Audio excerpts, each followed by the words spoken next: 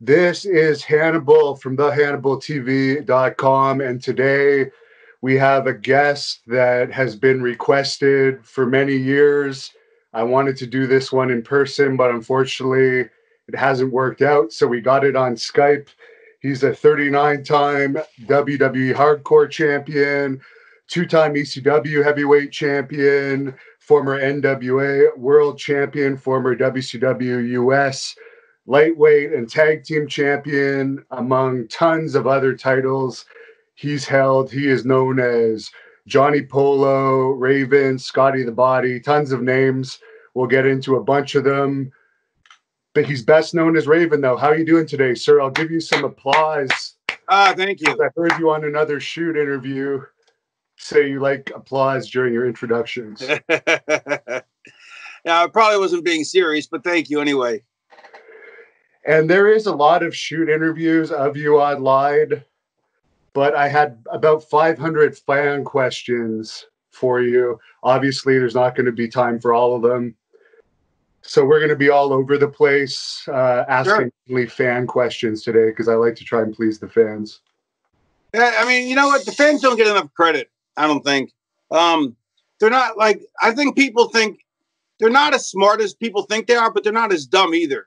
You know, they're right in the middle. The average fan is right in the middle. Like, they're not like, what I mean by that is, you know, fans are always considered smizzard. Do I need my head? I don't think I need these, do I?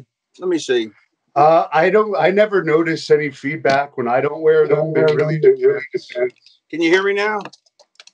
Yes. Because you might need them because now I hear myself on your end. Oh, okay, then let me put them back on. It's weird. It's weird how the whole system feedbacks. If like it closes the loop on the system, even though you know it shouldn't make a difference if I'm wearing headphones, but it completes the circuit because I got a microphone too, because you know for my podcast. So they say it works. The sound works better. But what I was saying is, like the fans that think they're smizzard, that think they can figure out every angle. They're not anywhere near as smart as they think they are, not to be denigrating to the fans, because by the same token, they're nowhere near as dumb as the boys think they are.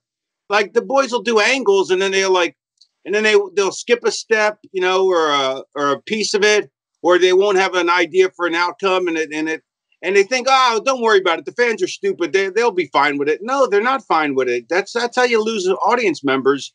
But by the same token, you know, like when I first went to ECW, you know, all the fans thought they knew every move that was going to be made, like, you know, and so it was so easy to fool them because I know what's coming next. So what we would do, whatever they expected, and then we would do it, except there'd be a kick out then instead of and so they're easy to fool, but they're also not fools. So. Right. And there are, of course, a large percentage of developmentally disabled fans, but there's also lawyers and doctors. And then there's the ones in the middle. So they're all over the place. Yeah, it's just, I always get upset though, not upset. I just feel like the boys underestimate the fans way too much and overestimate them by the same token, which is weird. True. Well, a lot of fans, since we're based in Canada, wanted me to ask you about your time in Al Tomko's Vancouver territory. I'll tell you, I got to say, the Canadian fans are so loyal. It's crazy. Like they know what they want. And it seems like they're always getting shit on by the WWF. Like they're always bringing up Montreal. You know, they're always referenced, like, you know, they're always, I don't know.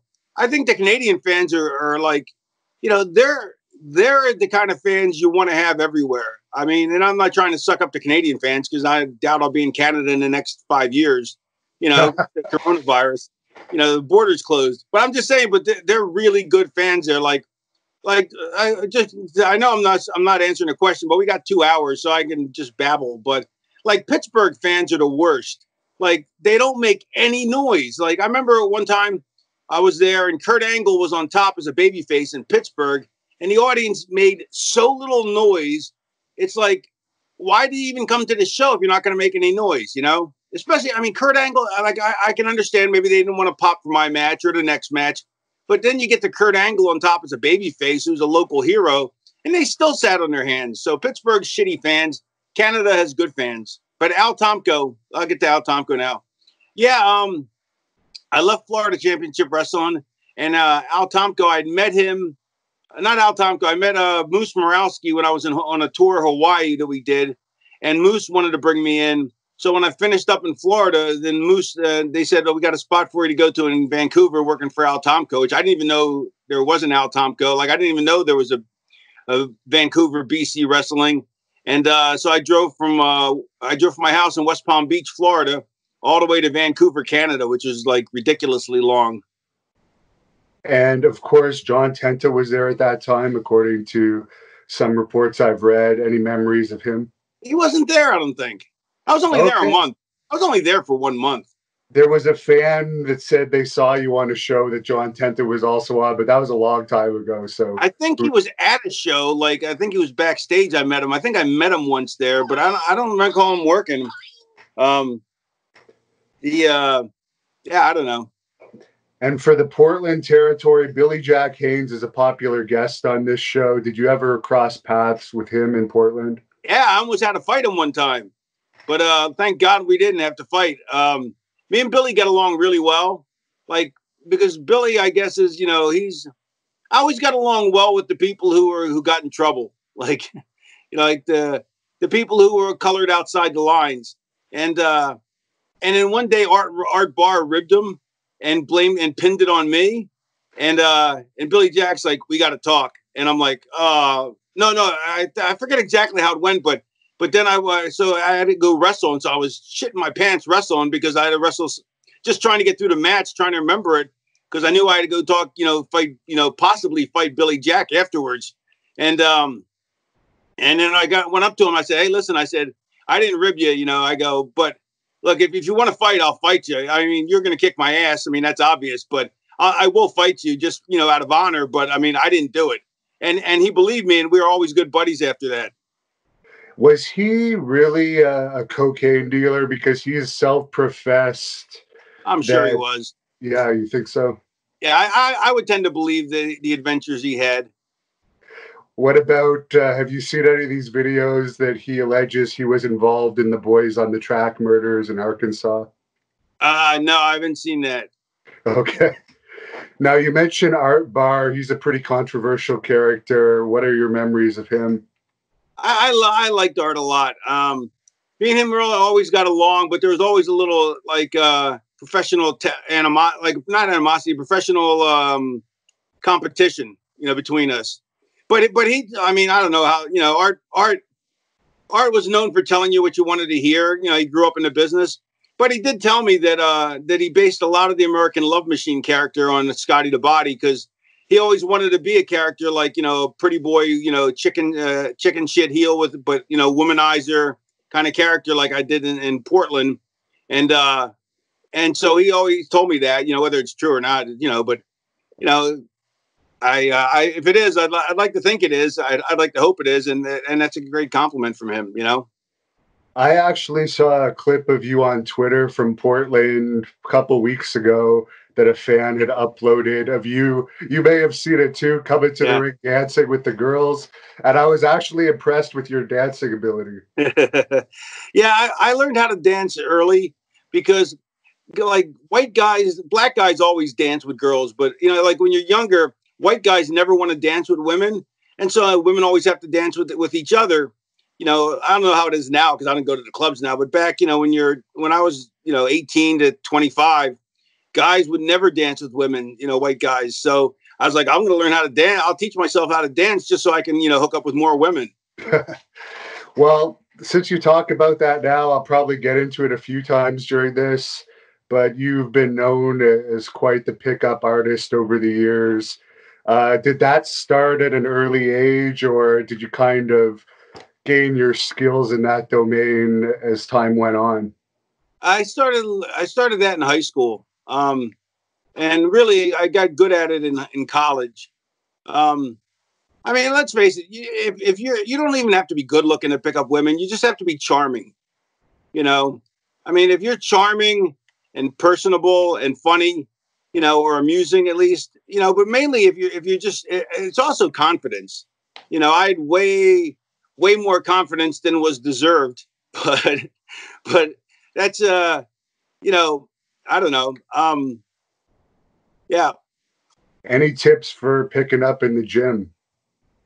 Well, now I don't even know. Now, I mean, now it's such a different, with the Me Too movement. It's like, women sometimes can be offended. I mean, I think they should be taken seriously, but I also think that if a guy sometimes women get mad when guys hit on them, but if the women had to hit on men, it'd be much harder. All the onus is on us. It's on men to hit on women, or otherwise, there's no connection. Because women don't usually hit on men, or at least not in my generation, they didn't. So you don't know until you get turned down. Now, if you keep harassing the person afterwards, that's harassing. But to be I don't know. It's a tough. I would hate to be 18 to 30 in this time frame between the coronavirus and the Me Too movement. And I think that, and I'm glad there's a Me Too movement. And don't get me wrong. I mean, I think I've never understood how women could be treated less than equal, or the Black Lives Matter. I can never understand why a black person or a woman should be paid less than anybody else is ridiculous. Everybody should have the same opportunities, other than, nepotism and stuff like that. But but I've never even, I couldn't even fathom that. So it's good that that's happening, but it's also, it can be taken too far to the extreme. And so it's got to go. It's, I remember, let me just say that it goes, the way I see it is because things were so bad for the situations for women. Now it's gone so far. It's the pendulum swung the other way. And now it's got to swing back to the where it should have been in the first place. Does that make sense? Yes, it does. Yeah. And for Jimmy Jack Funk, I believe he was around the Portland territory a little bit when you were there. Do you have any memories of him? Actually, I met him my first territory was Memphis, and he was my first match in Memphis was a TV match, and then my second match was I went I was supposed to go 4 minutes. And I went like a minute and a half, forgot everything that I had ever learned about wrestling and just terrified, and got through the match. And they're like, you only went a minute and a half. And I'm like, you're supposed to go 4. I'm like,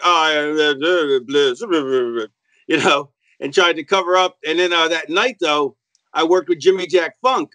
And I'm like, oh, man, he's going to realize I'm terrible. He's not going to want to work with me. And it was separate dressing rooms. So there's no way to communicate. All they give you is a finish. And then you go out there and you just make it up on that one you're on the fly. And I'd only had 7 to 9 matches before I even got to Memphis. So this was like my 10th match, my 11th match, maybe ever. And we go out there, and he's this big, imposing guy, you know what I mean? Who's been around for years, and I'm terrified. And then he starts squeezing. He has an arm bar or a wrist lock, and he starts squeezing my wrist. And I look at him like, "Why are you squeezing my wrist?" And then he squeezes it again, and I'm like. And he looks at me and I squeezes it again. And I'm like, maybe he wants me to reverse it. And I reversed it. And I remember seeing him, almost a smile came on his face, within the context of the character. And I'm like, oh, yeah, now I'm starting to get this thing. Not a clue. Still had no clue. But he carried me to a 10-minute Broadway. And they go, wow, they thought I was really talented until my next night when I had to work with these other guys. And they were as bad as I was. And they're like, oh, you're terrible. And so I became a jobber for my first 2-3 months in Memphis before I moved to Florida Championship Wrestling and started being used. People like to tell this story that supposedly Haku ripped out his eye and he only had one eye. We even say he's dead now. Obviously, he's still alive. But did he have 1 or 2 eyes when you were in there? No. What actually happened was, from what I was told, was the eye came out of its socket. Well, you can put it back in. The eye can pop out of the socket, and it's held on by veins and crap and stuff, I guess. And he put it back in his eye. So that's so he had 2 eyes, but supposedly that's what happened. But I think I can't remember if I asked him about that or I don't think I even knew that back then. That was my first territory. But he may have told me that story anyway. I don't know. I mean, but it seems like I know from a reliable source that, from pretty reliable, that probably happened. Now, you mentioned Memphis. Jerry Jarrett's become really popular in recent years, a popular topic anyways, because of Bruce Prichard making fun of him. What's your opinion of Jerry Jarrett's mind for the business? Jerry's got an amazing mind for the business. He was so revolutionary, so ahead of the curve. You know, um, with TNA, I think the business has slightly passed them by, but he should have been used as a resource, though, I think. But Jeff and Jerry didn't get along at the time. So there's a lot of D stuff. But long story, my opinion of Jerry Jarrett, though, is the guy has a great mind for the business. I mean, like when he was the booker in Memphis, they were selling out the Memphis Coliseum, 11,000 people every Monday night. And that's not a big market. Memphis is a small market, you know. I mean, they're doing something right, you know, between him and the King. And to me, and what I say about the King is, I think of all the workers I've ever seen, the King's the best worker I've ever seen or been in a ring with ever. And I know you're being sincere there because I've heard you say that many times. You're always putting him over, and you're not the only legendary wrestler that puts him in that category. He's really underrated for people who've never been to Memphis or know Memphis, you know, like back in the day, like he could talk people into the seats. He was a great baby face. He's a great heel. Like, you know, he was so amazing. He's as big as Hogan was everywhere. In Memphis, he's bigger than Hogan was everywhere, you know, like, you know, comparatively, or Austin, you know, he was that big. They used to do a 60 share on TV. That's ridiculous. And for WCW, for your very first run there, how did the process go of you being recruited into that company? So I left Portland Wrestling after 2 years there, and I moved to Atlanta because I figured that's where, you know, WCW was, and that's where the, you know, hub of indie stuff was, and I figured I wasn't going to get into WWE because I was too small, so I figured WCW was my hopeful, you know, goal, and but I fucked up when I was in Portland. They wanted to bring me into WCW, and I didn't think I was ready, so I didn't go in. And they took it as me being like, I'm too good for them. So then I had a bad reputation already.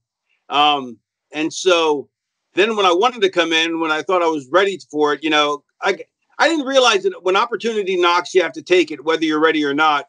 You can't just wait, you know, like I wanted to stay in Portland and stay in the smaller leagues and get really good. So when I showed up, I'd be, ready to move to to what I considered the highest positions on the card, or as highest position as I could get, you know, what the highest position I could get on the card. But so they thought I was a dick because I totally did business the wrong way. And I let somebody else take care of it for me, and they didn't. And I learned a lesson from that. And so DDP was a good friend of mine. We became good friends in Atlanta at the gym, and he got Dusty to finally give me a tryout. And then but after 2 years in Portland, I knew all the tricks of the trade to make somebody look good. You know, how to bump, sell, how to make a squash match, because that's what it was basically. Somebody was just going to squash me, you know, to see how I looked, or or a competitive squash match, I guess. But I knew how to make them look good, how to make the other person look good, how to make myself look good, you know, Portland, I spent 2 years working 6 nights a week minimum. Sometimes they were 5 nights, but usually it was 6, and sometimes it was 7 nights a week. So, you know, I worked over 300 nights a year for 2 years. I mean, so I had 600 plus matches in 2 years, which now guys in the indies are lucky to have 600 matches in a career, you know? Yeah. But so you really learn how to work when you work every night with veterans, you know, because it was all guys who, like, it was Buddy Rose, Colonel De Beers, the grapplers who I really learned how to work and book from. He was a brilliant guy. But, you know, Al Madrill. So it was either guys on the way up or guys on the way down. And so you really, if you were smart, you could pick somebody's brain, you would learn how to work. And so, so I got the tryout. So anyway, I got the tryout and I pulled all the stops out, and Dusty hired me, and man, he had big plans for me too. Like he was telling me the plans he had, and DDP was in the room, sitting at the table with us, and DDP's kicking me under the table as Dusty tells me all the plans he has, and he's kicking me so hard that I'm trying not to sell it, and but then Bill Watts came in, and Bill Watts didn't like me, so because Bill Watts didn't like chicken shit heels, he's all into tough guys, and so he gave me the heave ho, even though I helped train his son Eric, which is bullshit, but whatever. Anyway, he gave me the heave ho. And then I was back to Memphis, which was like the Hotel California. You could check out, but you can't ever leave. Back there when Eric had his little skirmish with Rick Rude. What skirmish with Rick Rude? Supposedly they had an amateur wrestling match in the locker room, and supposedly Eric got the better of Rick Rude. I don't think I was there for that. I was there for that. But I was there when Rude got in a fight after a show. I was riding with him, Nash, and Spivey, and it was really he was beat. This guy started shit with him, and then Rude had to suplex the guy onto off a hill, and then went sliding down the hill. It was really funny, but but it was like a comedy of errors kind of fight. But Rude was killing the guy, but it was more comical than anything watching it because they're fighting in on a sandy hill and nobody can get any traction. It was ridiculous. How did they end up on the hill? That's where the cars were parked. It was on the side of it, on a little bit of a hill, and you walk down the hill to get to the arena. Okay. Did Rick Rude give you any advice in the business when you were back there? No, not really. He used to call me Flaming for short for Flamingo.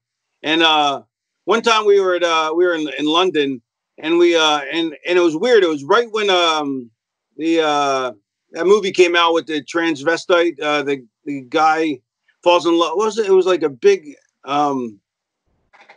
where the guy's dating her and he thought he was dating a woman, but it was really a man. The Crying Game. Yeah, it was a huge movie. Anyway, so we're in England and we're at this club, the Hippodrome, and these two gorgeous chicks start hitting on us. And then, so we're getting ready to walk out the door with them. The bartender calls us over and he goes, "Hey," he goes, "they've had it lopped off." We're like, "What?" They go, "They've had their penises lopped off." I'm like, "Oh, okay." And so we changed our minds. We weren't very woke back then. Now, for Steve Austin, I heard you on his podcast. He recently re-uploaded one of your episodes. You guys seem like you were very close in WCW. How did you guys end up gravitating towards each other? We rode together. We just clicked. We just got along, I guess, because comedy. We both, and music and me, him, and Pillman used to ride together. So we just got along really, really well. And then we had hoped, me and Pillman had hoped to be a tag team because since we were smaller guys, we weren't going to get the kind of push and make the real money, because I was only 220 then, which was small then, and Pillman was size, and so we wanted to be a tag team. And Austin, and Austin was the U.S. champ or whatever. And then Watts came in, and Watts decided to make those two guys a tag team, got rid of me. And so, it happens, whatever. Steve usually will put down his Stunning Steve Austin gimmick from those days. What did you think of it? He was just talented. I mean, you just knew, he was just so talented that you knew, he was a star, So you eventually ended up in WWE. Who recruited you to there after your WCW run ended? After WCW, I went back to Memphis, and when I was in Memphis, they had a exchange deal with WWE. So WWE came calling, and maybe Johnny Polo, but I never thought that was me at all. I thought that should have been Shane McMahon. He should have been Johnny Polo because that would have been the perfect character for him. But on the other hand, I actually became a legitimate member of the Mean Street Posse in real life because the Mean Street Posse were really Shane's best friends. That he grew up with, Pete Gaz and Joey Abs and Rodney. Since when they brought me into WWE, WWF at the time, they made me a producer of associate producer of Monday Night Raw. And so I had to move there. And so I became really good friends with them. And so I always say that I'm an actual member of the Mean Street Posse. Now, did they, like, as soon as they hire you, that was part of the deal? You were also going to be a producer the entire time? No, what happened is Lawler took some time off. And so Vince brought me in as a commentator to work with him. And then he really liked the fact that I came prepared. I had, was clever, creative. I had, bits that I brought. I was like, hey, Vince, if I say this, if you say this, I can say this. And he likes that. And he likes prepared, people who prepare and do their homework. And so they said, we're going to make you an associate producer of Raw.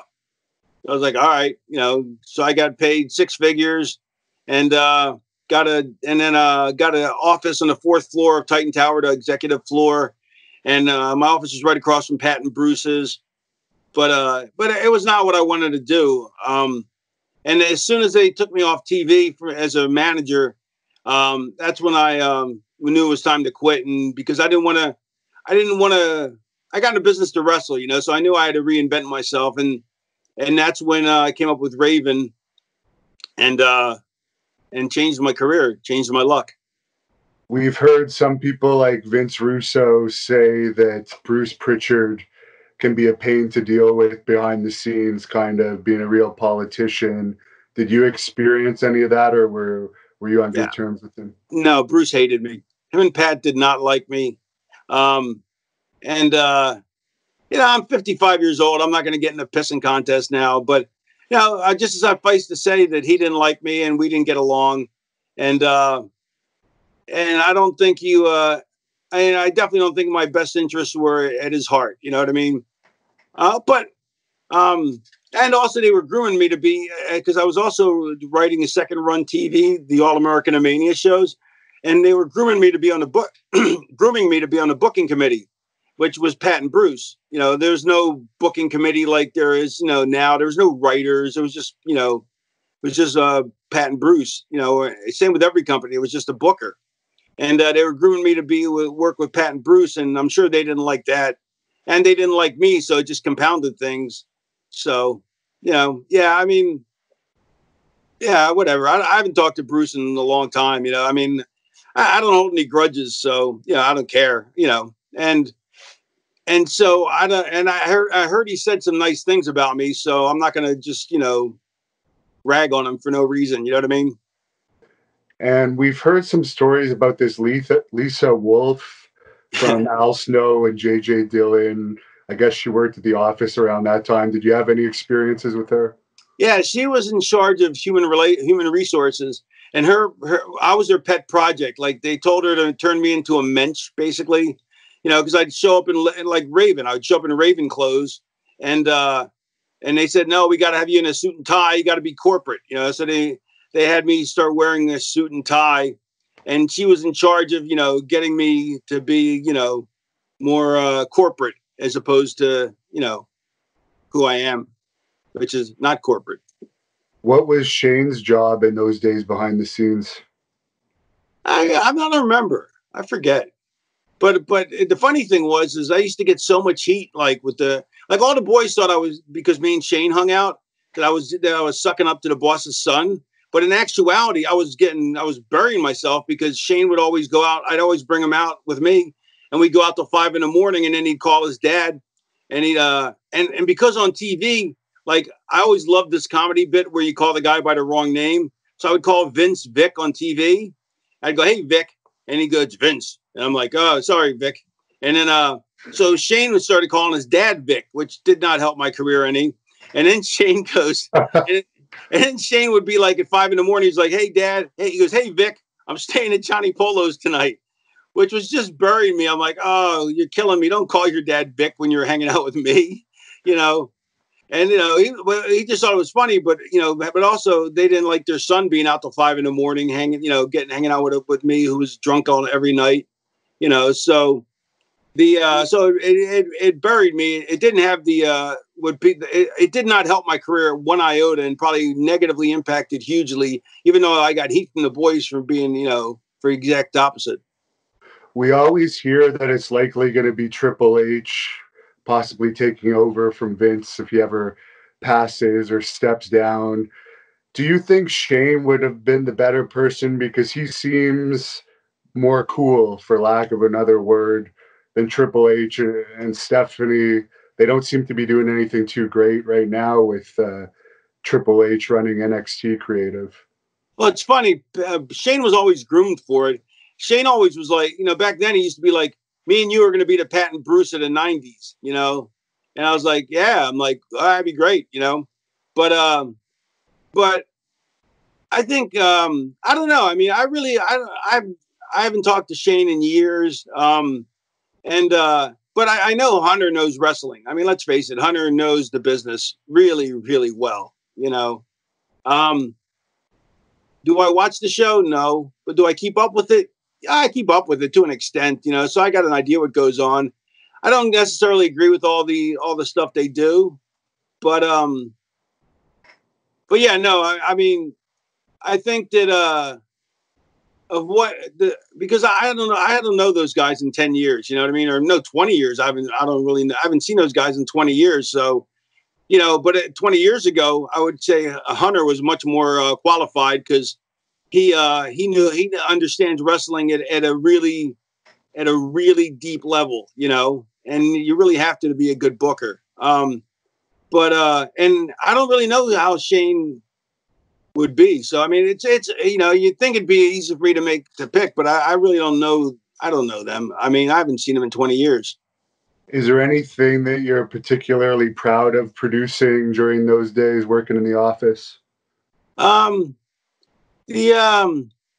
came up with an idea mainly because I wanted to watch old wrestling tapes, where I came up with this flashback segment for one of the shows I was writing, the All American, and so which meant that I had to go find old matches to show, but you couldn't show matches that had WCW talent. You couldn't show matches that had guys who were on persona non grata.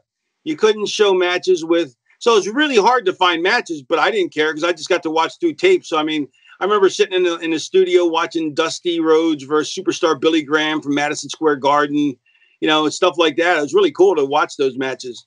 So I'm proud I got that on the air. But I mean, it was tough though to find, to find stuff that had guys that you could put on there that you could air. And then also matches back then were mostly squash matches. So the only stuff you could really find was the Madison Square Garden stuff.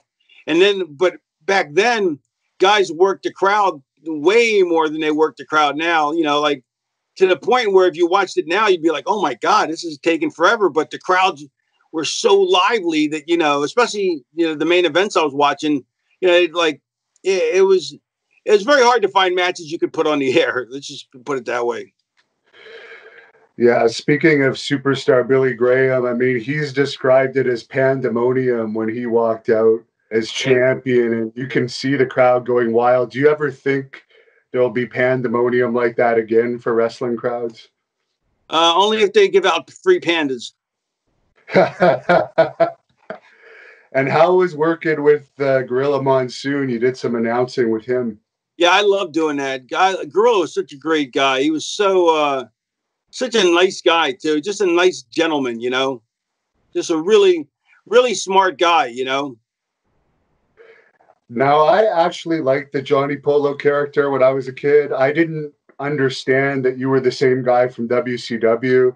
I remember seeing you. I'm from Ottawa. I saw you wrestle Owen Hart once on a house show here in Ottawa, and I couldn't understand why you were wrestling because I thought you were just a manager.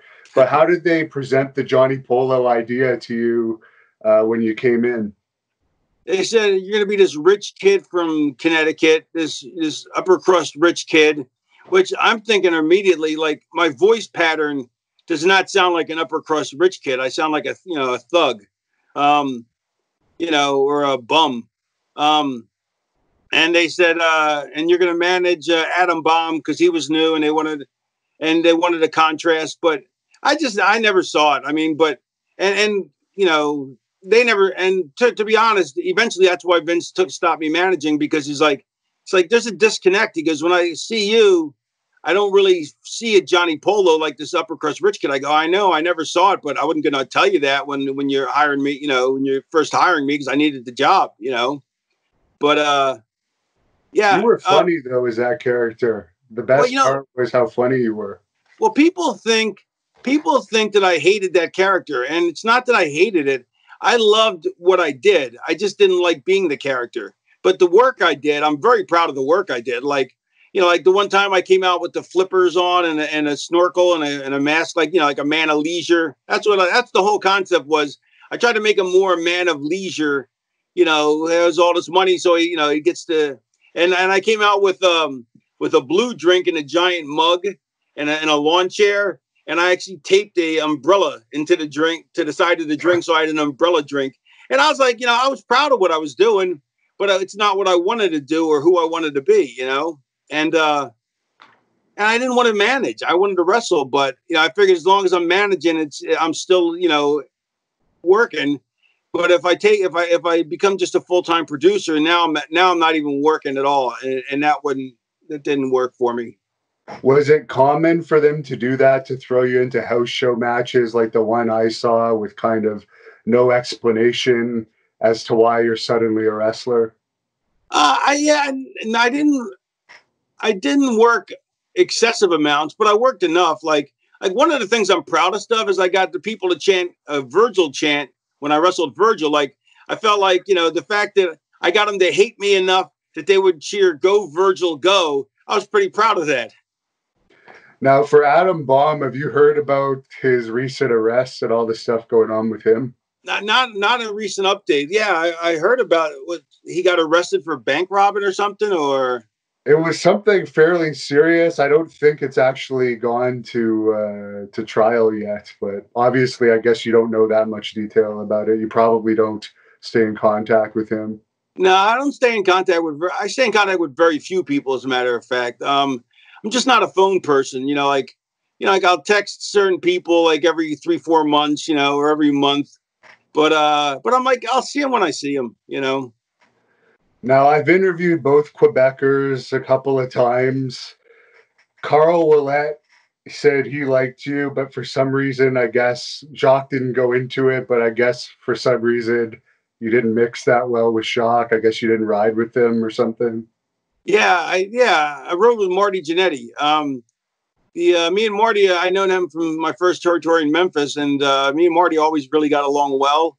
And plus, I don't think they ever asked. I don't know if they ever even asked. They might have asked me to ride with him. But yeah, me and Pierre get along great, but Jacques just never liked me, you know. Or I don't know if he ever. Maybe he did at one point. I don't know. Jacques, but you know. Jacques was talented, you know. I got nothing bad to say about him. I mean, he did nothing bad to me, you know. He never, you know, he may not have liked me, but he didn't show it, like, you know, he didn't act like he didn't like me. So to me, he was always friendly. So, you know, they were telling me about some heat they had backstage with the Steiners. Did you notice any of that at that time, or since you didn't really ride with them, were you kind of out of the loop there? Kind of out of the loop. Plus, I didn't really know they had heat with him. But Jock threw an apple at Rick once, and I guess the apple just burst on a pole, and luckily didn't hit Rick in the face. But I guess it almost came to blows that day. Really? Yeah. I didn't even know that happened. It was on a European tour. I might not have been on that. I might have been producing. Like, that might have left me behind. Yeah, I don't think I went on the European tours, Johnny Polo. I don't think I went on any overseas stuff. But yeah, no, I get along really well with Rick too. Like, I used to always go, like, they used to do those face-to-face promos where you're in, like, you know, where there's a curtain between you, but really you're supposed to be separated from different parts of the country. And I would always, like, Rick would say his promo, and then I'd make fun of him and stick my head around the curtain and make fun of him, and then he'd chase me around the locker room. But thank God he never beat me up, though. Like, even in play, I wouldn't want to be beat up by Rick. No.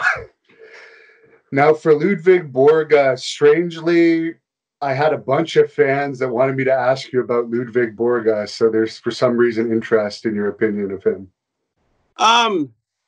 He supposedly he was a Nazi. He hated Jews and supposedly, but he never treated me poorly. I mean, I guess because I was friends with Nash, so I don't know. I don't know the guy at all, barely. I've ridden with him I think once or twice because I was riding with Kevin, and but I mean, I mean, I don't know. I don't know him well enough. I hate to sound like I'm copping out, but I just don't know the guy that well. But and I always go by how people treat me. I mean, that's all you can go by. Like One of the stories that the Quebecers had told me was that apparently the Steiners popped Borga's tires and tried to blame it on Jacques and Carl, but it all ended up getting settled down. But as you said, you don't know anything about that. Bastion Booger, I heard that you found that he wasn't too nice of a person. Could you elaborate on that? Yeah, Bastion Booger, he was funny though. He was fucking funny as hell. But but it was always insult humor, which I like. I like insult humor, But no, I don't think he liked me either. I don't think he liked me very much. But yeah, no, that's. I mean, I don't have much to say. I didn't hang out with these guys, so I don't have much to say about them. Now, what about the Undertaker? Did you have much interaction with him? We hung out just the teeniest bit. We went to a Blackfoot concert once. Me, him, and he was in town in Stanford, and I was producing. I was going to see Blackfoot that night, so I said, "You want to go?" He's like, "Yeah." So him and Bruce Prichard, we all went to see Blackfoot. And then one time I rode with him, and we went to the mystery. What's it? The Winchester House, the Winchester Mystery House with all the rooms. That was crazy, man. So me, him, and Paul Bearer all went there one day on a day off.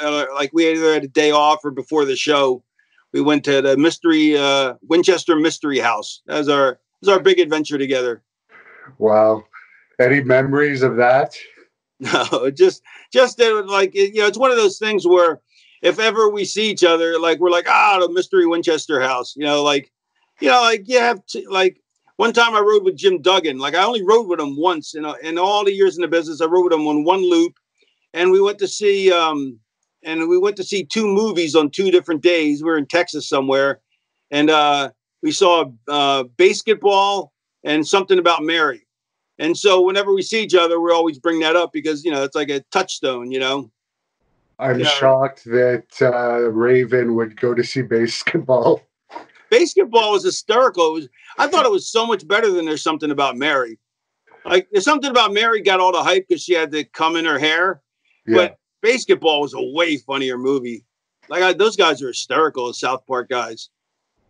So how did you put together the whole Raven character and come up with the name and so forth? I knew I wanted to still be a chicken shit character, but Paige DDP goes to me. He said, you can't be a chicken shit anymore. I'm like, why? He goes, because nobody's hiring them, that's not the way the bookers are looking for. I go, but it's a money-drawn character. I can be a money-drawn character. He goes, yeah, but it doesn't matter what you think. It matters what they think. I'm like, that's a good point. So he goes, I was watching the Point Break the other day, and I saw, and those Red Hot Chili Pepper guys, you remind me of them, because you have tattoos with the long hair and the leather jacket. And he's like, you ought to do something like that.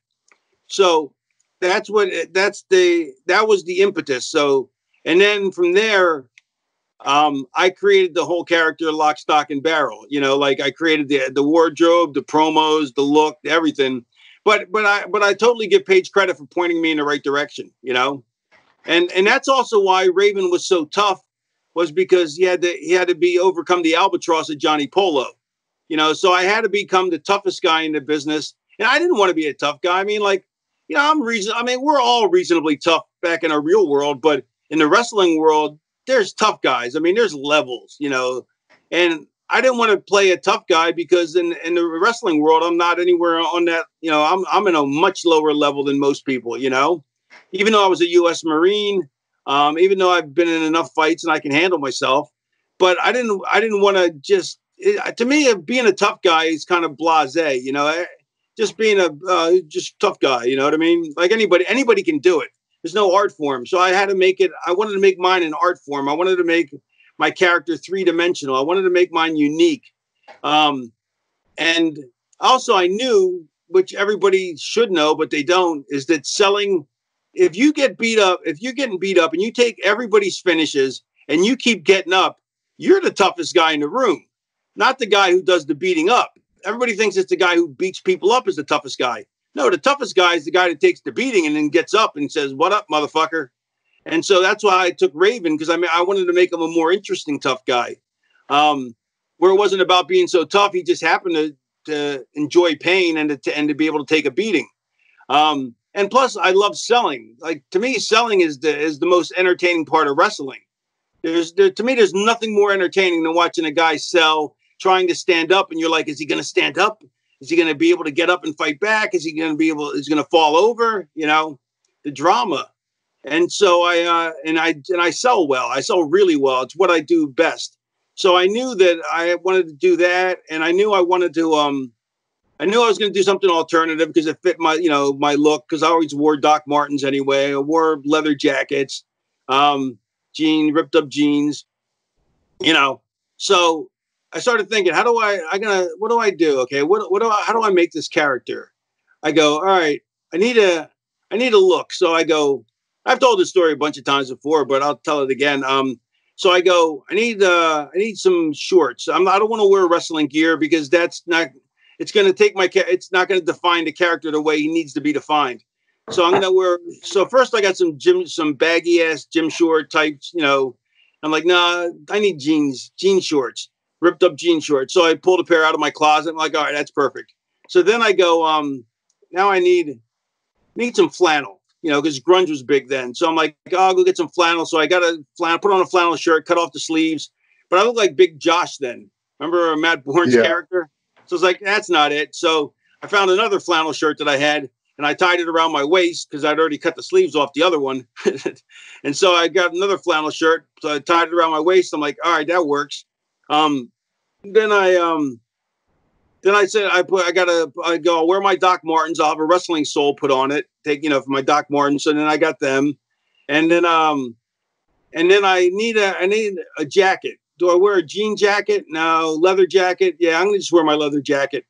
And then I realized that, like, I've always been a big fan of ring jackets. Like, because to me, to be a star, you got to look like a star.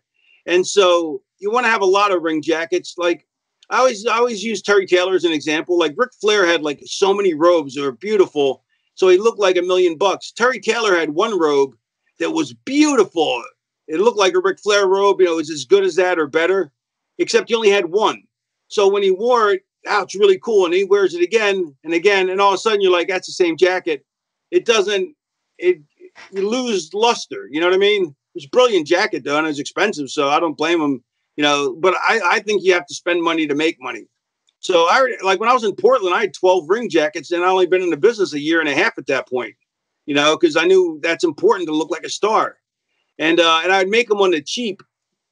I'd go to TJ Maxx and buy like a leather jacket or a jean jacket for $20 back in Portland. And then I'd find I could put some fringe on it or a patch on the back with something cool, or I'd put like neon pads, you know, patches on it. And I'd buy the really weird looking jean jackets too, so they would look unique on their own. And so I had like 12 ring jackets, and none of them cost me more than $50 to make, you know. So, but then I knew I couldn't wear any of that now. So wearing a leather jacket. So I'm like, if I just wear one leather jacket, it's not going to have as much star power, but he wouldn't wear anything else. So what else would he wear? He'd wear a concert shirt. That's what so I got concert shirts, and then I cut the sleeves off because I had big arms. I have a thick waist, so it hid my thick waist and hid my lack of chest. So it hid my weaknesses and accentuated my strengths. So I was like, all right, I got the outfit. And in the same 5 to 8 minutes that this happened, I go, I need a name. But let's see who would I use as a reference point? The Crow. What was his name? Eric Draven, Raven. Quote the Raven, nevermore. Boom. Now I had the whole thing. Now I just had to work on the promos. So I write some promos. I call up Paige. I'm like, how's that? He's like, no, that's not it. And I call him back. How about this? And then eventually I got the gist of it, but I still didn't see where I was going with it yet. Like, so then I got the job. Paulie hires me, and so he thought I was going to do like a rock and roll grunge version of what I'd been doing, like a comedy character. But when he saw what I was doing, he really got vibed with it. And he really kind of understood, like subconsciously, I was headed somewhere, like to mining my neuroses and my dark past and mining that for material. And he saw I was going that way before I did. Like in the first month or two, he understood my character better than I did. You know, I didn't understand what I was coming up with at first because I was blocking it. You know what I mean? Like I was hiding from what I was trying to accomplish mentally because I was mining my own shit for it. And then eventually I figured out what I was doing, and then I really got a handle on it. And then I just did the best work I've done. The best work I've ever done in my career has been with Paulie. You know, we worked so well together, even though I drove him nuts. How was the pay working there? What you expect. Okay. Now everyone remembers those chair shots at Heatwave from Dreamer. Did you guys put that little segment together? Which one? When you took those chair shots, I think it was Heatwave 95. The one chair shot heard around the world in the opening. Is that what you're talking about? Yeah. Yeah. Okay. Yeah. Well, so I chaired him numerous times. So him and Paulie wanted to hit me like 10 times a piece. I didn't know that was Heatwave 95. I didn't know what it was. And so Paulie's like, we got to hit you 10 times. I'm like, no, you don't. And Dreamer's like, no, I got to get my revenge. I'm like, no, you hit me once, it stands out. I'll sell it like I've been shot. I go, but if you hit me 10 times, they're not going to mean anything, you know? He goes, but everybody else on the card is taking 3-4 chair shots. I'm like, they can take 3-4. It doesn't matter what they do. My match, what happens in mine, it doesn't matter. As Piper smarted me up this a long time ago, it doesn't matter what anybody else does in their match. You want to convince them that yours is real.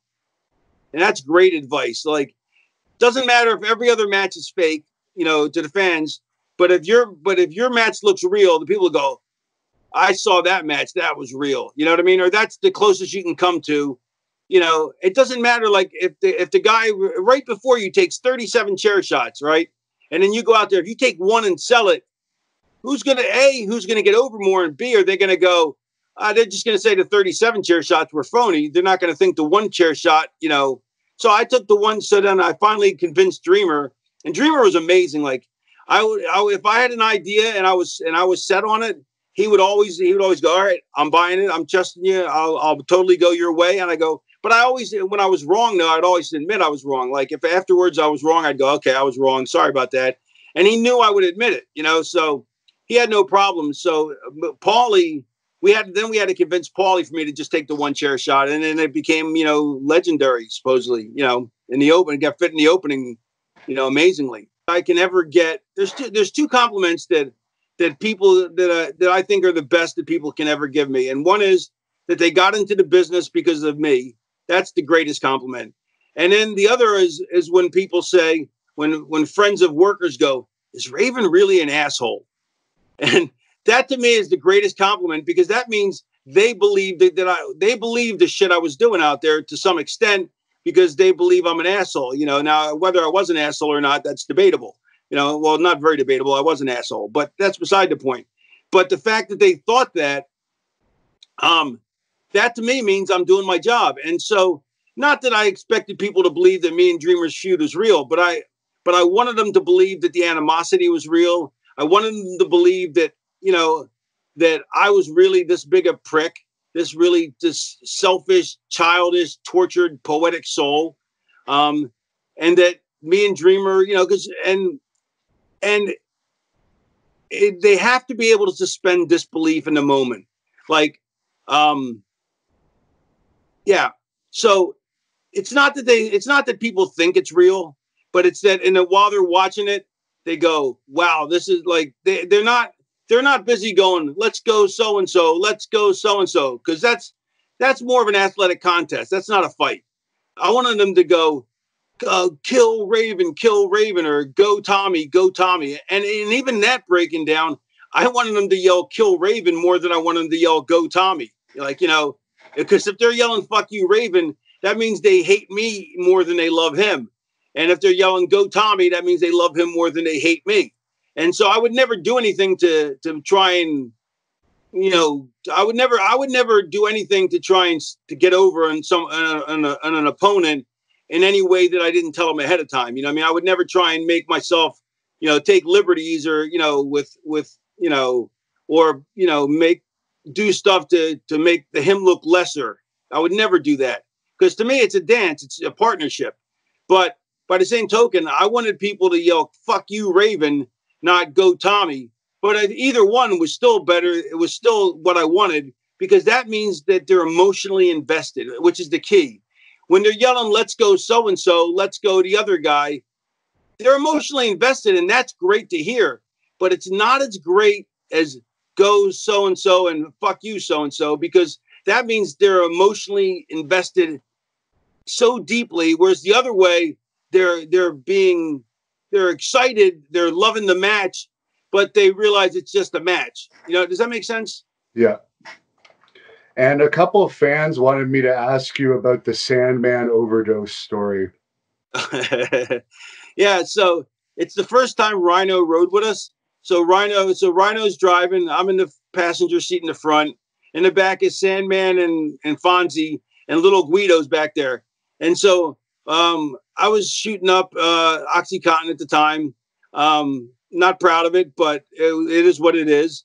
And that's why I like on my podcast, whenever I tell, stories about my past, I always include, even if I don't, I always include a number for addiction hotline and an addictionandrecovery.org where you can get, find information. Cause I still believe that I so wish I wouldn't have done the amount and quantity that I did, but I did. There's nothing I can do about it. And I did have some great times. I also had some horrible times. And so I always try to point out the negative with the positive, because otherwise it just, it just glorifies the positive, and people don't realize, like my heroes were drug addicts, which is stupid, really stupid, and I don't want people to feel the same way about me, going, yeah, Raven got fucked up, I'm gonna get fucked up, unless they know that getting fucked up means paying a price, and a big price. But yeah, anyway, so we're driving, and I was shooting up OxyContin. So we go in the bathroom, and Sandman's like, he's like at a gas station bathroom, and he's like, let me try something. I go, all right, but don't do that. You can't do that big a dose. You haven't, your system isn't adapted to it, because you haven't done, whatever. You build up to a tolerance, and your tolerance is way lower. So he's like, no, I'm fine. I can do it. So he does it. Next thing I know, we're driving down the highway, and Fonzie goes, bend it up, Daddy. Sandman's lips are turning blue. We're like, holy shit. I'm like, fucking call 911. So we call 911, and they go, where are you at? We're on the highway. They go, meet us at mile marker so-and-so. We'll be at the gas station off the exit. So we go hauling ass, and we're like, what do we do with all the baggage? We got drugs in there. Well, we don't want to get arrested. Well, we got to make sure we save Sandman's life. So we get off the exit. We race to the exit, got off. There was a hotel right across the street from the gas station. So we jump out at the hotel. We throw all the luggage out. Little Guido's in the way back. He goes flying, body surfing over the luggage, and takes a face plant on the fucking cement. We get all the bags out of the car, and then we leave Guido with him. And then we drive over across the street to the gas station. 911's there. The paramedics are there. And Sandman always likes to say that they had to stick a needle in his heart to restart it, but that didn't actually happen, though. But they had to give him some Narcan, I guess. And they got his heart restarted, and his wife was so pissed at me. Oh, I'm like, it's not my fault. I can't control him. I go, but yeah, Sandman almost died. Yeah, it's ridiculous. Did you still make Yeah, we still made the show. No, this was after the show, I think. This is after the show. And Rhino, this is his first time riding with us ever. And he's new to the company, too. So he's like, what the fuck have I gotten myself into? He's a pretty straight guy, I guess. Yeah, no, Rhino's a really good guy. Yeah. And as far as Mike Awesome, what's your opinion on him? I think that he was a really good guy. I mean, I didn't know him that well. You know, I think we were in the tag belts one time or something, but we never really hung out other than I always thought it was his idea to wear a mullet. Like, I was like, so one day I asked him, I go, why are you wearing a mullet? He goes, that's how they told me. That's how I forget if it was Paulie or Cornette, one of the two told him to cut his hair that way. I'm like, why? He's like, I don't know. I didn't want to do it. I'm like, okay, good. That made me feel better about the guy. And you had a fan question that wanted to know if it's true you brought Kimona into ECW, and did you ever date her? Yes, I brought her in, but no, I didn't date her. She was a buddy of mine's girlfriend. Like, I was DJing at a strip club one night a week because I had no clubs to go out to. Because I used to go out 7 nights a week, and I'd be on the road for 2, and I'd go out after the show in the ECW. And so Monday nights, there was nowhere to go. So I figured I might as well get paid to, to hang out at a club. So I started DJing, and my buddy was a DJ, and Kimona was a dancer there, and I was his girlfriend. And so I needed a new valet. So I'm like, hey, she'd be perfect, Oriental, or Asian. I thought she'd be a cool look to have. And so I didn't even hit on her because it was my buddy's girlfriend. But yeah, she dated a bunch of the boys. She's a real sweetheart, though, But yeah, she's a really nice person. And another valet that dated a bunch of the boys was Sunny. She's in the news again this week. I'm sure you probably heard. What's your opinion of her and all of her issues? What's the latest news? I didn't hear. She was arrested. I think we're Wednesday today. She was arrested on Monday with 3 charges related to driving and I think violating her parole and something else. Yeah, I feel bad for her. I mean, I've always gotten along really, really well with her, And yeah, I feel bad for her. I feel bad that she hasn't hit either rock bottom yet to get clean, or I don't know. I mean, you never want someone to hit rock bottom, but sometimes they have to hit rock bottom, to get clean. And the only way it ends up is you end up dead, jail, or you end up dead, clean, or in prison. So hopefully she ends up clean and not dead or in prison. It probably doesn't look good for her since she just came out of jail for a year and was on probation to be arrested again, unfortunately. Then prison is probably where it's going to end up, unfortunately. And you had a match against Terry Gordy in ECW. How was that experience? That was one of my proudest matches ever. Because Gordy had suffered an aneurysm or something, or brain damage because he had an overdose. And he just couldn't work the same as he did before because his brain didn't work as effectively anymore, and so he wasn't the same Terry Gordy, and I put together a match that I knew he could follow. That I made it organic. So like if after this happens, the thing where it leads to is this next spot, which leads to this next thing. That's what I tried to do in all my matches. Like I didn't want them to look choreographed at all, but they were tightly choreographed, a lot of it. I just made it look like it wasn't. But it's a simple thing. Like if you hit a guy and knock him down, and then let's say the next spot is you're going to shoot him off the ropes. Most times the guy just lays there in the center. You got to pick him up and you got to push him to the ropes or punch him to the ropes and then shoot him off. What I would do is if that was me, is I would tell the guy when you go down, start crawling to the ropes already. When you stand up from at the ropes and turn around, I'll be right there to shoot you off. So it's very choreographed, but it doesn't look it because it looks like he's trying to get away, and all of a sudden, there I am to shoot him off. You know what I mean? And it doesn't waste all that time with me picking him up and then punching him in the face 18,000 times just to get him to the ropes. And so I set up a match, that I thought he could follow perfectly. And he did, and that was probably me and Sandman always argue over who had the biggest pop in company history, whether it was my return from WCW or his return. But really, the biggest pop was Terry Gordy. And but I was still in that match though, so I get that pop. I get half the credit. True, and I guess he didn't last probably very long there because of those the brain aneurysm stuff. Yeah, I don't know if it was an aneurysm. I don't think it was an aneurysm. It was I don't know what it was, but Paulie tried to use him as long as he could because Paulie had so much respect for him, for what he was.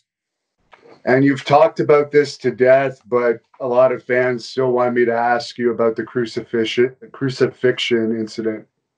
Yeah, I mean, there's not much to say at this point other than, I got out of rehab and I wanted to make a dynamic impact. So I was like, yeah, why don't I crucify Sandman? So, because Raven always said that he was a martyr for society's dysfunction. And I wanted Sandman to feel my pain, so I made him build his own cross because I don't have any carpentry skills. So he built his own cross and then we set it up and it worked. It worked perfectly. But the only problem was Kurt Angle was there because Paulie was trying to hire him and Kurt Angle had never seen pro wrestling. And all of a sudden he's like, what the fuck is this? The guy's getting crucified, on a cross. And so he wigged out and then Taz wigged out. And then they started going, well, it's because you're Jewish and Paulie's Jewish and Todd Gordon's Jewish. That's why you can do this. I'm like, no, they go, why don't you make a Jewish star? I'm like, if I made a Jewish star, he'd roll away. I was like, yeah, it wasn't the wrong heat. It was the right kind of heat. People were like, oh, fuck. Like in a good way. But, he made me go out and apologize. And I gave the most sincere apology ever. And, and then, I don't know. I thought it was really good stuff, because I was using, and it had nothing to do with religion. I was using it because the iconography of the cross, and Raven's whole martyr for society's dysfunction. And, and it led itself to being a great work of art. I thought, as Raven's artwork. But that's not what happened. That's not what,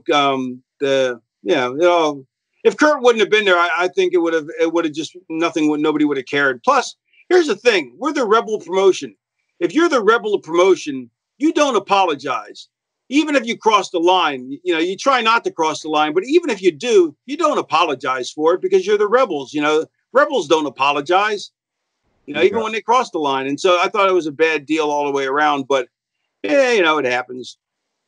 But yeah, you could still have another promotion, an ECW kind of promotion, except you'd have to have somebody who had a connection to get it on TV because without TV, you're going nowhere fast. Yeah. Now you ended up getting recruited back to WCW at that point in time. I think they may have been, if not ahead of WWE, getting there. How did that process work when you jumped to them? I'm sure WWE may have offered you something at that time too. Well, when I was in ECW, WWE didn't offer me anything. WCW did, and plus I didn't want to go back to WWE because I don't think they would have used me the way the way I wanted to be used, and so when I got to WCW, they used me really well at first, but then I just felt like it was my time to move up the card, and they didn't, there was 10 guys, at least 10 guys ahead of me, that had been on top for years that weren't stepping down. So, what are you going to do? And I think you were one of the most iconic characters from that Nitro era. Thank you. Did you have much creative pull when they brought you in? Yeah, they surprisingly, Eric let me. He said you're the only person besides Hogan that I let have creative control over his stuff. Not full control, mind you, but let you come up with your own storylines. And then he had when Dusty came back, he had Dusty work with me in Saturn, so we could keep coming up with our own stuff. But I tried to be really smart about it. Like I tried to do angles only with guys on my own level or lower, because I knew if I asked for top guys that they either wouldn't let me do it, or I would end up doing a job at the end, and come out the loser, not the I'd come out the loser of the storyline, not the angle. And at the end of the match, at the end of the series, I'm always going to lose because I'm the heel. But I didn't want to think I'd be able to come out as strong in the storyline unless I was working with somebody I knew, like DDP. So I tried to keep my angles with like Canyon, DDP, the Flock, guys that were, that they wouldn't have a problem with me shining the way I needed to shine, so I tried to be smart about it like that. But I like the idea of me sitting in the stands. That was Terry Taylor's idea. That was a brilliant idea. Yeah. And I think that was also his idea to have me pass out instead of tapping to Benoit.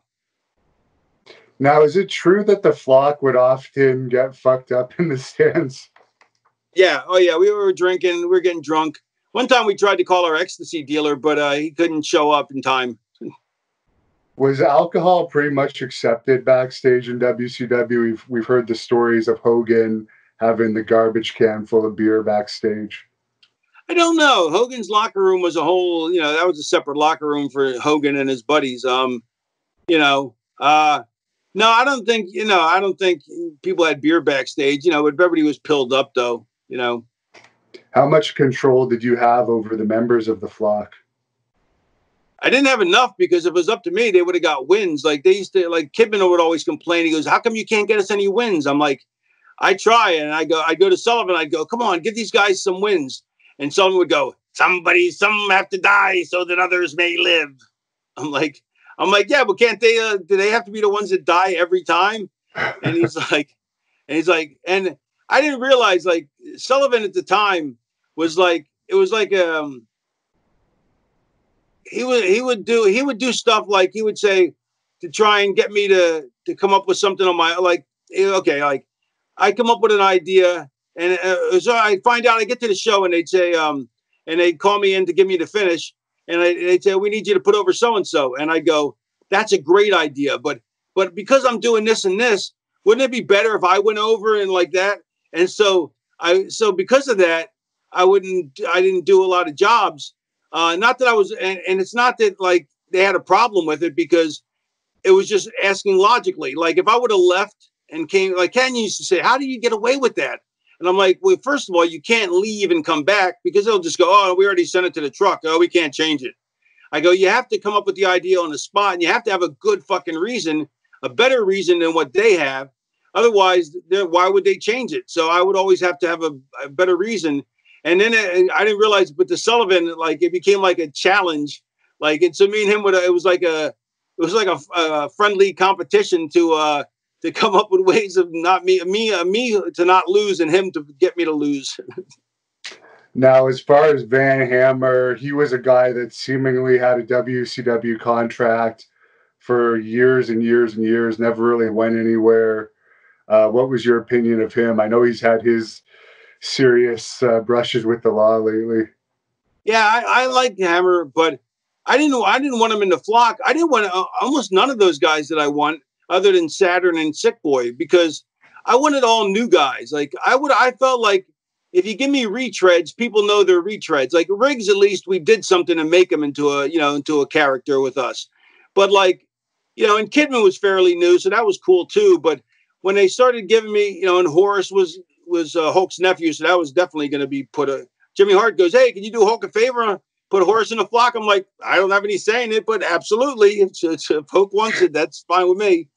But like Hammer and Reese, no offense, like I like both of them, and I was glad for friendly social purposes that they were in the Flock, but I didn't want to pick them because they would just look like guys who were just getting a new act. You know what I mean? Like it was just, oh, that's a guy, let's put him in that act because we have nothing for him.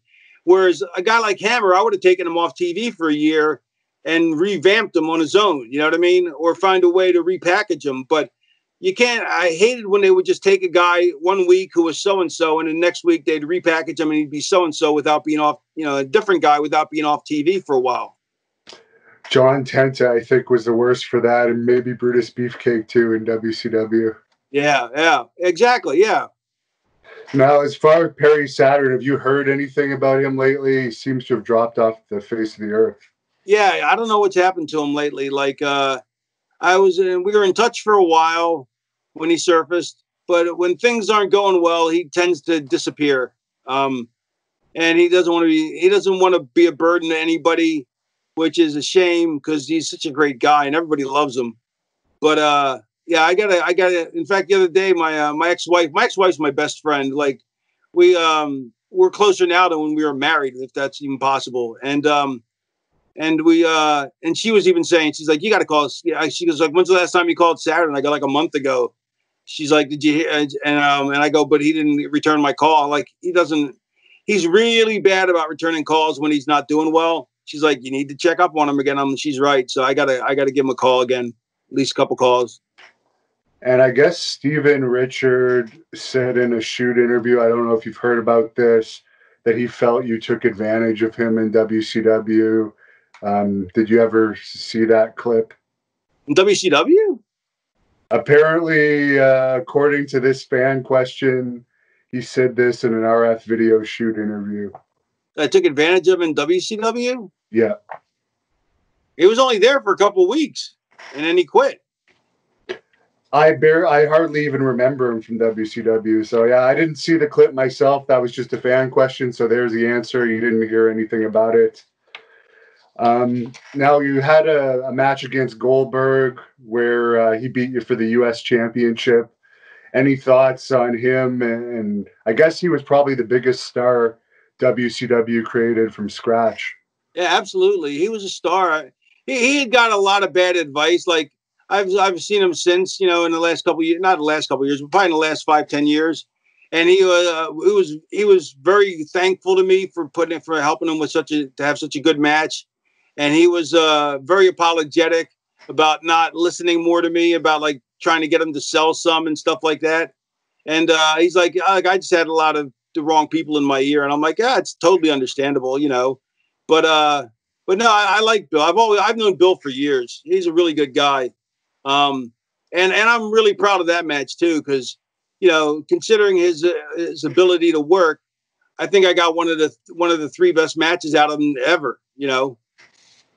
Are you impressed with the longevity he's had recently? I think he was still champion this year. Not too long ago, he held the WWE title. He's smart. Like he got away, and he became valuable again. And he and people people want to love the guy. He looks like a machine. Nikita Koloff was probably the first person to do that character. When Nikita was a babyface, same character, the jacked up like maniac, machine who looks like he could kill anybody. Yeah, no, I'm happy for Bill. I'm real happy for him. A couple of fans had this question. I don't recall it because it was obviously over 20 years ago now, but I guess you had a famous stare down with the Macho Man in WCW that I guess some fans felt there was more to it than just an angle. Yeah, the only reason I even remember it is because I've seen pictures on Twitter of me and him staring off, and I think they just did it. I don't even remember exactly why or anything other than I think it was just a tease. I don't know. I don't think we ever had any contact. I don't think. I guess you didn't hang out with him much backstage or anything. He seemed to be someone that would do his own thing. Yeah, the really top guys all hung together, and then the Mexican guys hung together. Me and Saturn and a group of guys would all hang together. It breaks down into cliques, into factions. Just you get along with people you get along with, and it's always easier to get. It's also it's not so much a hierarchy, although it is, but you tend to hang out with the people you're working with, so if you're working on top, you're hanging out with the top guys, if you're working in the middle, you're hanging out with the middle guys. I see. What did you think about his early passing? Macho Man's? Yeah. I feel, I don't know. I mean, yeah, it's crazy. So many people pass young in this business. I'm going to guess the Ultimate Warrior was similar to Macho Man. You didn't have much contact with him when he was back there? No, not much at all. And of course, everyone remembers the fan attacking you. That's another Twitter clip I think it's more infamous now than when it happened. What was going through your head during that? Well, the whole crazy thing is every time I sit in the corner, I never let anybody attack me before the match because, you know, I'm not, because I was saving that. I knew one day I would, but, you know, you have to let it sit, you know, just, you can't just do it for any old, you know, I wanted to save it for a big angle. And so me and Canyon were feuding, and I go, you know, and the exact same day, me and Canyon started talking about, I was like, you know what, why don't you attack me from while I'm sitting in the corner, and then you come out of the crowd and attack me while I'm sitting in the corner. It'd be cool as shit. And he's like, all right, I go, let's try and get it passed for next week. So then I'm sitting in the corner that night. All of a sudden I feel someone pulling on my hair, and it's so weird because you know, it's like within 1 second, less than a second, I'm already going with it and going out to the floor. But in that half a second, like you're an athlete, you know, you're a worker. You've had time slow down, haven't you? Where you're in the zone. Well, and also in attack situations, when I've been announcer and stuff, I understand that. Yeah, it's like all of a sudden time slows down, and in this half a second, like there was like a 30-second conversation in my head. I'm like, is it Canyon? No, it can't be Canyon. Why would he do it this week? But why would a fan attack me? I can't see a fan attacking me, and security would pull him off. Oh man, what do I do? Do I go with it, or do I fight it and let him rip my hair out? Nah, it's got to be Canyon. I mean, all that in like half a second, all that went through my brain. It's like time had slowed down. And after watching it back, because I just did some podcast about it, I was like, "Holy shit, that was quick!" I thought it was much longer because I had all that memory of it. But yeah. So then I just went with it, and then I landed on, took a bump, got up, and then as soon as I saw it was some guy, some skinny 80-pound guy, I was like, "Motherfucker!" And but I couldn't even hit him because the security had him already. So I was like, if I hit him, I'll get sued. So I said, what do I do? Well, I go back in the ring and cut my promo, act like nothing happened. And then the mic didn't work, but I thought it was still going out to the home, even though it wasn't working. So I kept cutting it because even though it wasn't working in the house, I figured it was working at home, but apparently it wasn't working at home either, at least until then they got it fixed. But yeah, but the interesting thing to me is how long I felt like how much time I had in my head to think about what to do, what was going on, you know, and yet it was that. It's crazy how time slows down. What was the reaction of everyone in the back when you got backstage after that? I don't know. I don't remember. Let me think. I haven't thought about that. I guess they were like as what the fuck as I was, you know, and then some people were laughing because the guy was like 90 pounds, you know. Yeah, I'm sure. I remember. I think Conan laughing, going you know. Yeah, I don't know. It's crazy. And then me and Canyon were just like, man. I go, Canyon, I thought it was you. He's like, what? He's like, we weren't going to do it till next week. I go, I know, but I figured it had to be you. Like, what are the odds that the same day I finally decide to have somebody do it is the same day somebody pulls me out of attacks me? You know? Yeah. And it was also like, as much as the boys teased me about it, I'm like, hey, that's just heat, baby. That's because I got so much heat.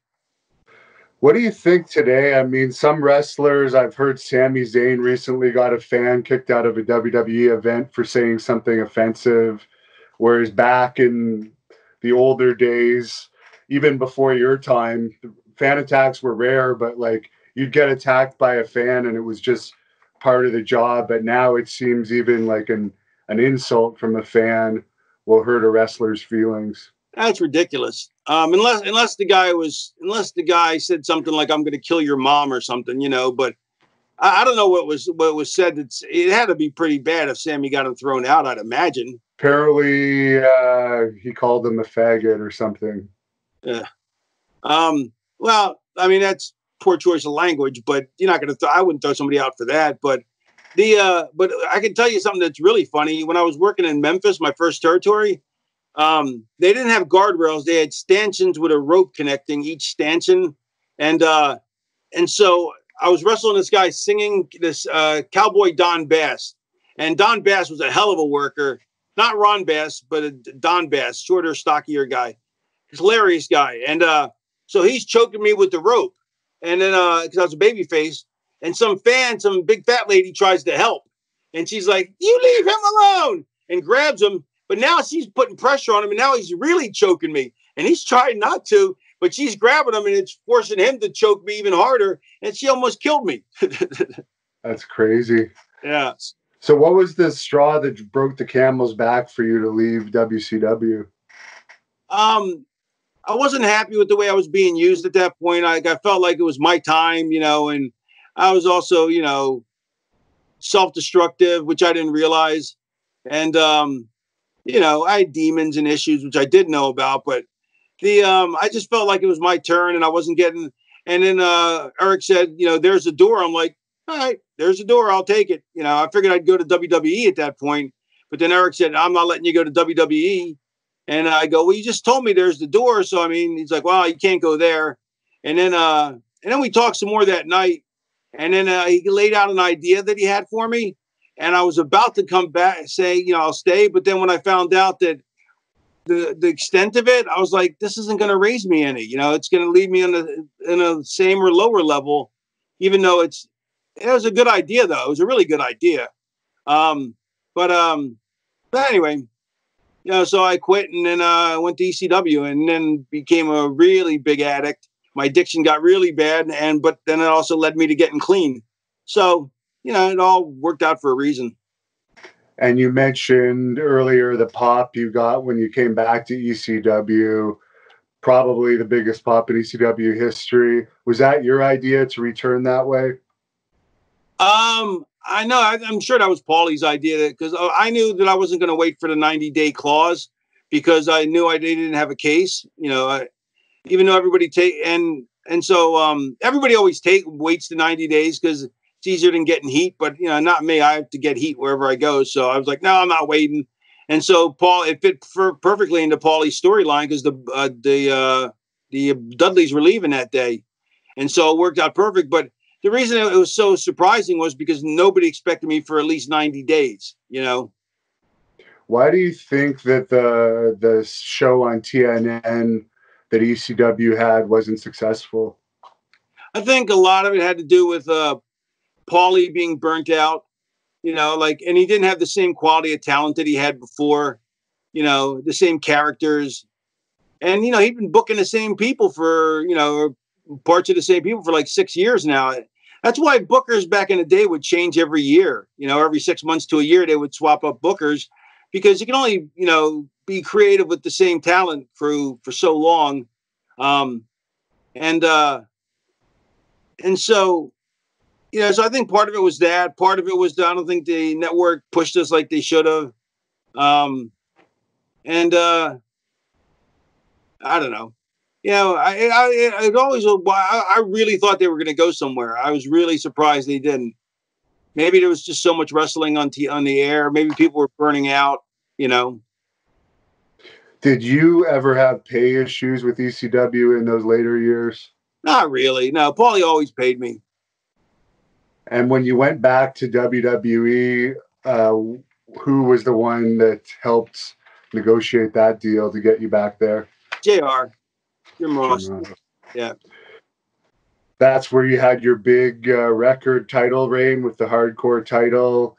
Were you expecting to be more high up on the card at that time, or were you kind of not surprised where they kept you? You still had a decent run. Yeah, no, I was really disappointed. I really felt like they could have used me better.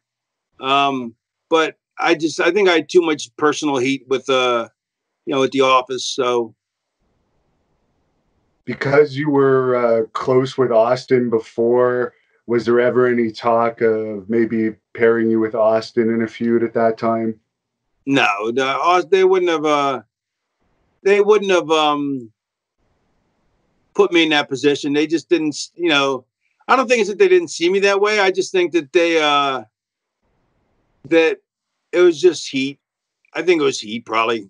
I've gotten a lot of heat in a lot of places for a lot of reasons, and a lot of it was my fault. Some of it wasn't, but a lot of it was. So, I'll take responsibility. There's some story out there on the internet that the fans wanted me to ask you about. I didn't personally hear about this, but apparently you were showing off for Deborah or something, and Stone Cold or something. That's totally what happened. I was in the shower, and then Austin and them came in. They decided to film in the locker room where I was in the shower, and I came out of the shower in a towel, and and basically Austin and was there with Deborah, and he was and of course he's like, what the fuck, you know, why are you coming out with a towel? And I'm like, I was in the shower. I didn't know. Fucking, I didn't even know you guys were in here, you know? And so it was just a misunderstanding.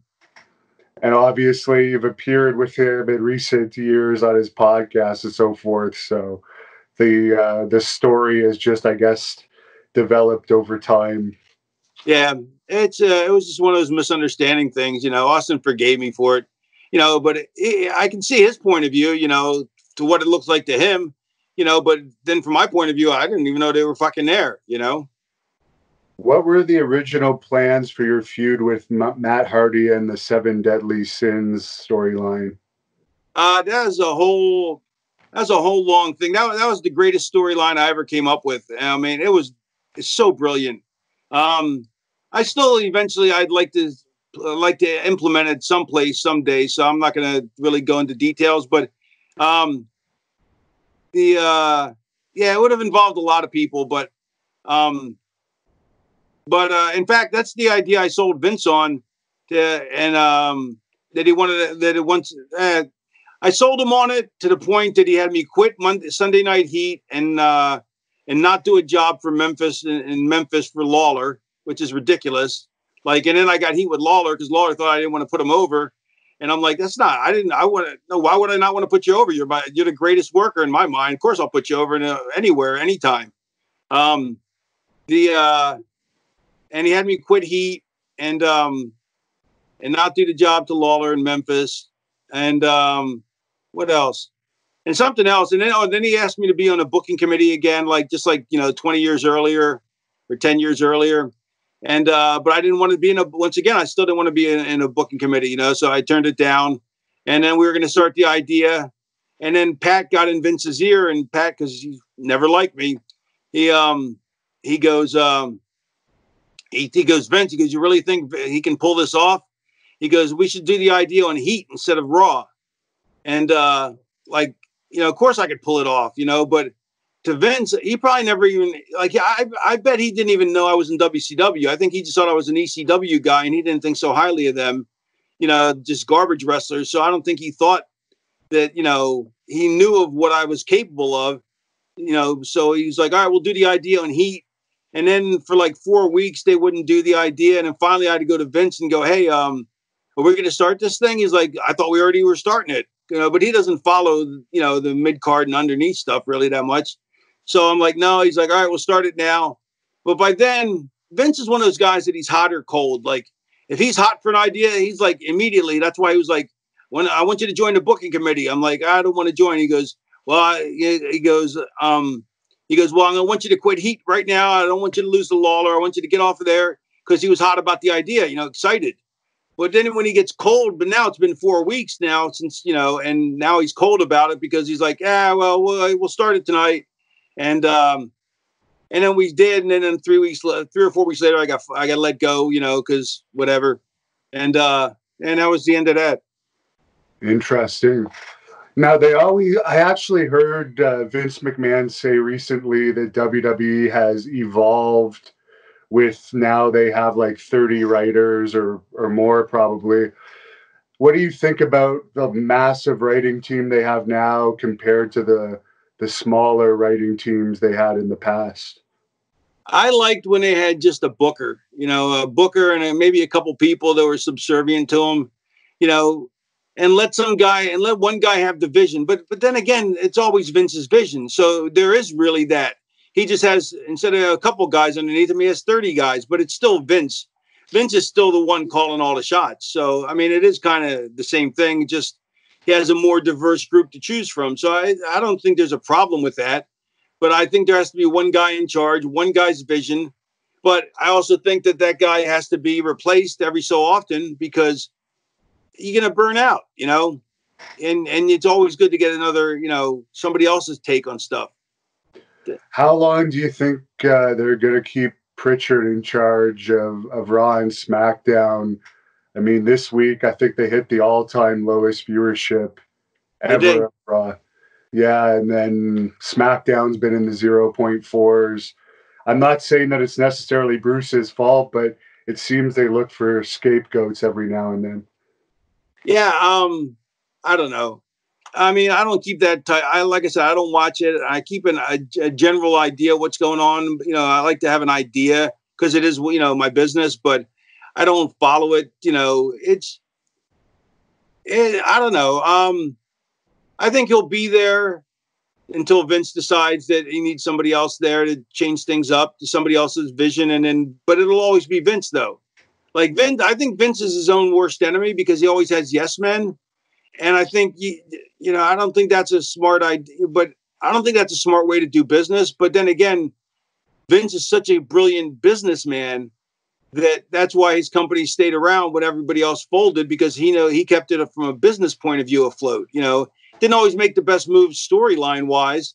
But as far as a businessman, he knows what he's doing.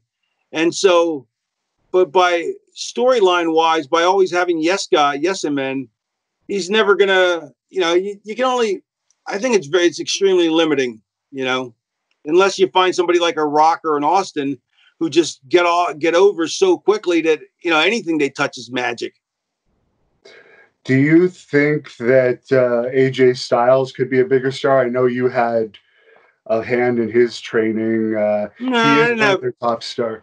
No, you didn't? No, I'd love to take credit for AJ, but no, I can't take any credit other than I've given him some pointers and some ideas. But for the most part, AJ's just, he's phenomenal. I mean, he really is. I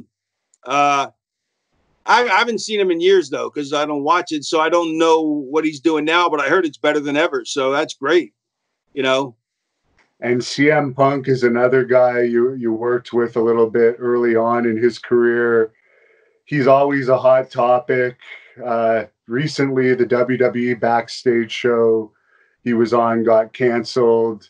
There's talk again that is he going to show up in AEW? What are your thoughts on him overall? I like Punk. It's funny, Punk. I always tell this story, but Punk at one point thought he was the greatest worker in the business, and he was anything but he eventually did become the greatest worker in the business. So that's pretty cool, that he actually became what he thought he was. And I really respect the hell out of him for joining MMA. Like most people think, oh, what a dummy, but I respect the hell out of him because look, if that's what makes you happy, if you have goals, then you got to go after them. And the fact that he was willing to do it, my only downside to that was negative to it is I never would have made my first match UFC. I would have started in Bellator or somewhere else, where they're going to groom you. I wouldn't have made it such a high profile thing. And in fact, last time I saw him, we talked about that. And he said the amount of money they offered him, he had to take it. And I was like, I don't know. I still would have started in Bellator,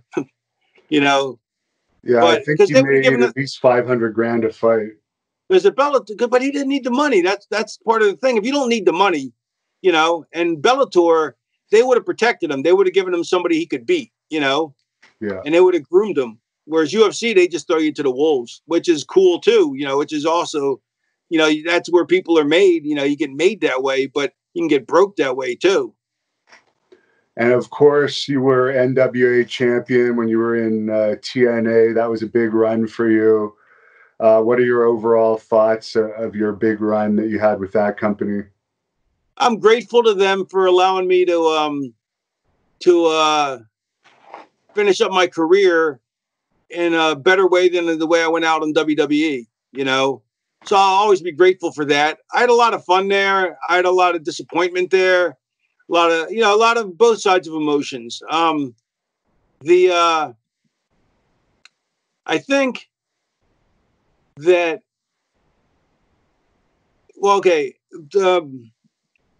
I think that I'm also lucky that Jeff Jarrett, for publicly bad mouthing, or the booking and stuff, which really, if you think about it, okay, look, if I ran a company and people started bad mouthing the product, I'd fire them, or I'd talk to them, and if they kept doing it, I'd fire them. Like, why would you let somebody bad mouth your product, even if the product was shitty? You know what I mean? And the fact that Jeff, kept me around and let me keep working there, no matter how bad I buried the company, because when I was upset about it, I think speaks a lot to his, class. I think that's so. I've always respected Jeff for that. Um, and but by the same token, I think they could have done so many things different and so many things to grow the company, and so they made so many mistakes. But look, they're his made mistakes to make. It's his company. Are you surprised WWE ended up putting Jarrett in the Hall of Fame after all that went on between the two over the years? Yeah, I am surprised about that, but Jeff's a really good guy, though. I mean, everybody likes Jeff. Even people that hated the way he used them like Jeff. Jeff's just a really likable guy. Did you ever party with Jeff? Because I've heard from several people he was a big partier too at various times. Yeah, no, we were never really hung in the same circles. And my partying came to an end, way back in 99, 2000, no, 2000, I guess. I think that's when my partying came to a sting. Right before I went to WWE, it ended. I got clean. What was your favorite part of your TNA run? I don't know. I like the Clockwork Orange matches because I came up with the design. I like the Hangman's horror match. I think it was called. I think I came up with that design too. I hated when Bandy shaved my head and scalped me. That was a fan question. Who came up with that idea? It was my idea to get my hair cut, but I didn't expect Bandy to use the wrong side of the sheep shears. Okay, so it was painful. Oh, it was really fucking painful. You have no idea how painful. Like literally, like blood's pouring down my face. I got so mad, but it was Vandy, and me and him have always been really close friends. And I got to the back, and I wanted to punch him so badly because it hurt. And he didn't mean it. He just wasn't paying attention. He was so enraptured in the moment. He was like orgasmic for him in this big angle because he loves wrestling so much. And I wanted to punch him, and I pulled my arm back to swing. And I would have hated myself if I would have really hit him because A, that's not me, and B, he's my friend. So, but as I'm going to swing at him, I turned it into a working forearm to the chest. Like, luckily, like halfway through the punch, I was able to get my sanity back and go, okay, I can't hit him for this. And I give him a working punch in the chest, working forearm in the chest. You've said in other interviews that your dad worked for the National Enquirer. Yeah. You had a fan question. They wanted to know if you think that helped your creativity in the long run, having a father that worked for a tabloid like that. It didn't affect it one way or the other. They were the highest paying newspaper in the world. Like they paid like 4 times what the Washington Post or what the New York Times paid. And my dad was like a preeminent journalist, and he was the number 2 guy there for like 10, 15 years. He was a big shot, but I always used to tease him. I'd go, yeah, Dad, I followed in your footsteps. You work for a fake paper, and I work for a fake wrestling company. And you were doing DDP yoga at one time. How did that work out for you? Yeah, I like doing it. I stopped doing it because of the coronavirus, and because I stopped having a trainer because of the coronavirus. But also I have such damage in my shoulder. Like I had the left shoulder, I had a half replacement put in it. You don't get they said to get the half replacement instead of the full because it lasts longer. But the orthopedic surgeon, the head orthopedic surgeon for the Atlanta Braves, said I had the 2 worst shoulders he's ever seen. So I was really proud of that. But if they're going to be terrible, they might as well be the worst. But so I had that one fixed up, and I can still only rotate it to there. That's good. That's like, and I'm happy with this because I can put it behind my back now. The other one only rotates to here. That's terrible. Only reaches up to here, and can't go behind my back. Can only go to there. So I really got to get this one done. But and I've tried, even with the yoga, it won't stretch out. It won't so it's also difficult to do a lot of the yoga because I can't use that shoulder. So when I stopped having a trainer, I lost interest in doing it because it's a lot of work, and it was always making my shoulder worse because even though I protect it during the exercises, it's still damaging. So, and also I didn't expect the coronavirus to go this long. I figured I didn't count on the president being so incompetent, but that's neither here nor there. Yeah, I'm going to start doing it again soon, but this shoulder needs surgery badly, or stem cells or something. Obviously, with the lockdown, there's no wrestling going on, but are you still doing indie bookings despite those issues? No, I got pre-existing conditions, so I'm not taking any bookings until till we come out the other side of this with a vaccine or something, because I have type 2 diabetes. I've also had a heart attack, so I have a stint. So I'm with the pre-existing conditions. I don't want to go on the road. Like the other day, Luke Gallows had a pay-per-view, and he wanted me to come do a spot with him, but I was like, man, I just can't. I can't. I don't want to be around the boys because, I'm gonna no one's gonna be wearing masks probably. At least because they're doing stuff on camera. And there's going to be hugging and photos and people will be like, yeah, let's take a photo. And I'm like, I don't want to, I mean, as much as I want to see the boys, I just don't want to, take a chance, especially now with it flaring up so bad. Is it true that you were doing some writing for Impact in recent years? No. They didn't ask me to do that. The last episode before the coronavirus, they were in Atlanta and they had me agent some matches, and there was some talk about me coming in there, but then the coronavirus hit, so everything changed. So you were back there for Steiner's heart attack? Yeah, that was crazy.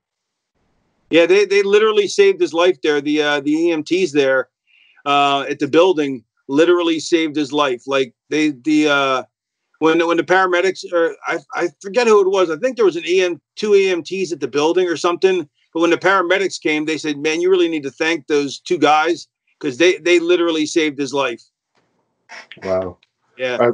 Have you been to Steiner's Shoney's since you live in the Atlanta area? Yeah, I was there. I've been there before. It's not near me. I mean, it's like 30 minutes away, 25 minutes. I don't go there, but I've been there before. How did you get along with Steiner over your career? You've been in the same companies. You said Rick is a buddy of yours. Yeah, me and Rick get along really well.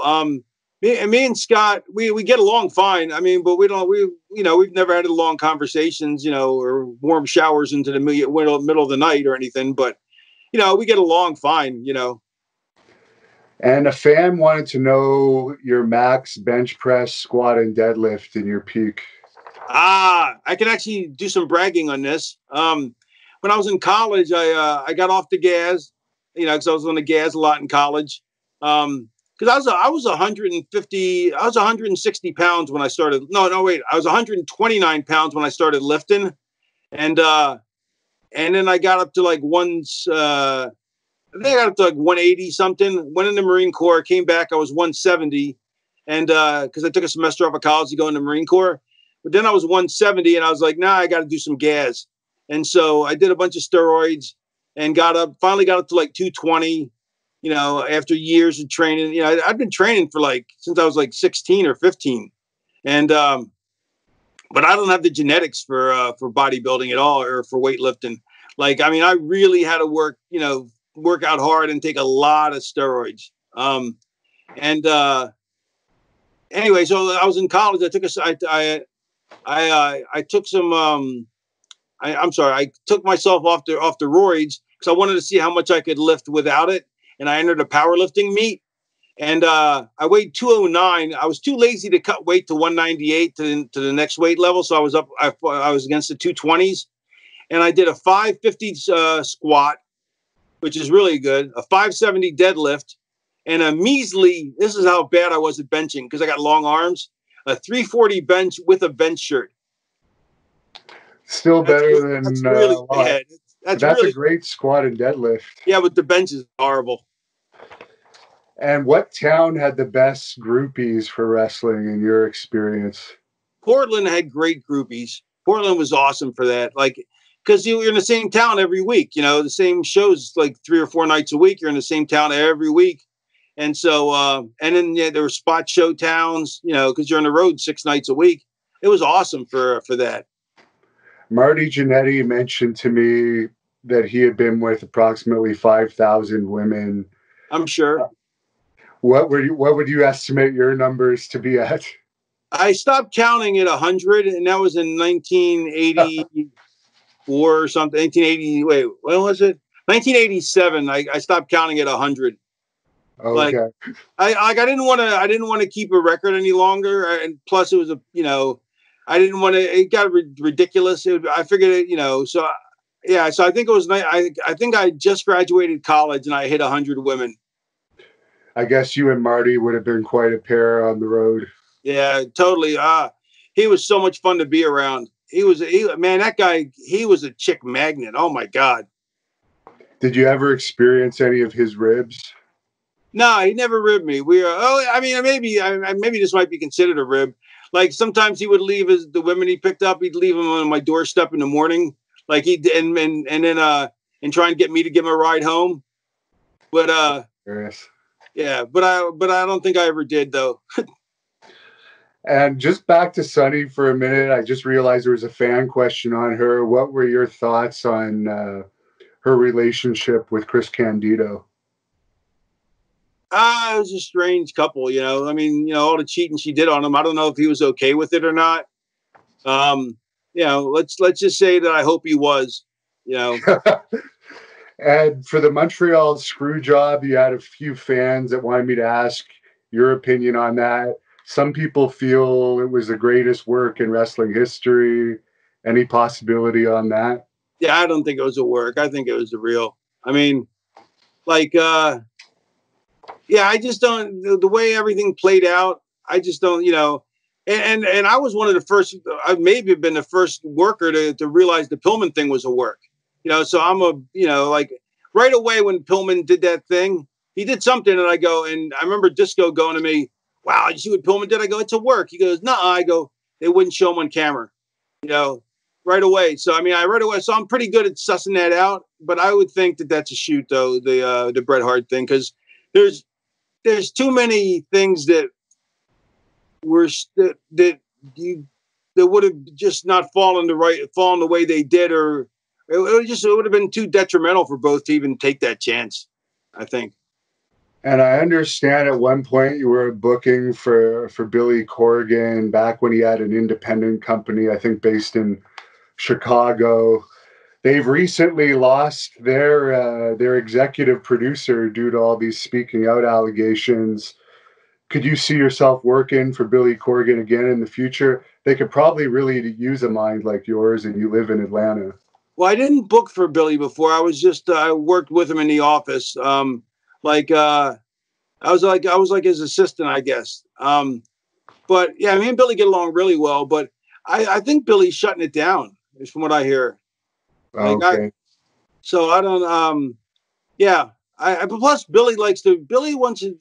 The thing is Billy really does the booking. Billy does all the booking, as far as at least he did it with the Resistance Pro.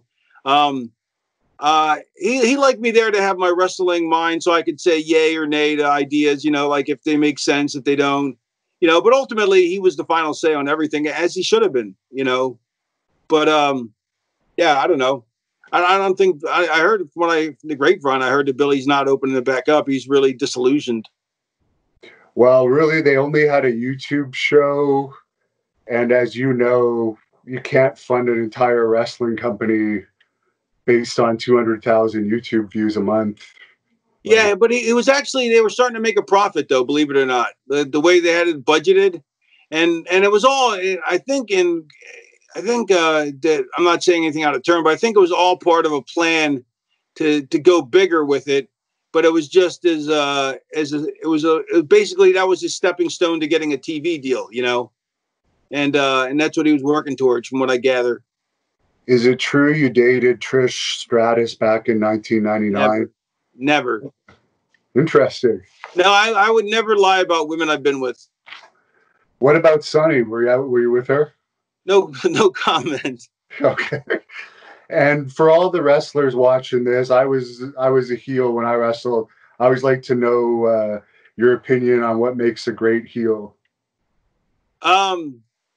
He has to get frustrated. So, like most people, like in the way the match is set up is the way people are taught. It's the babyface shines, the heel gets heat, and the babyface makes a comeback. What I've decided is what I think is more important is not the babyface shines, but the heel gets frustrated. Then the heel gets heat because he cheats to get the heat, and babyface makes a comeback.